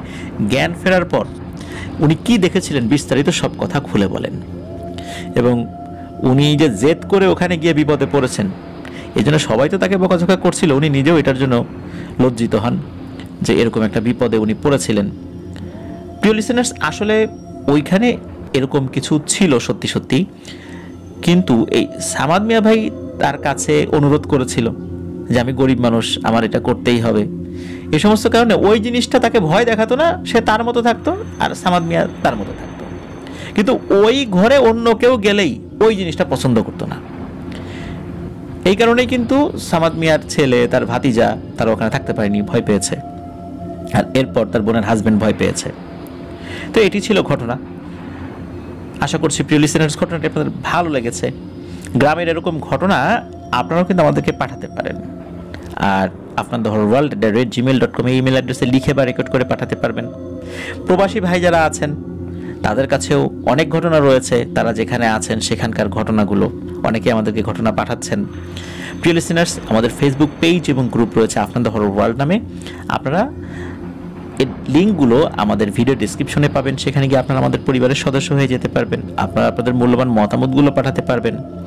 আর আমাদের চ্যানেলে এখনও যারা সাবস্ক্রাইব করেননি তারা দ্রুত সাবস্ক্রাইব করে ফেলুন প্লিজ।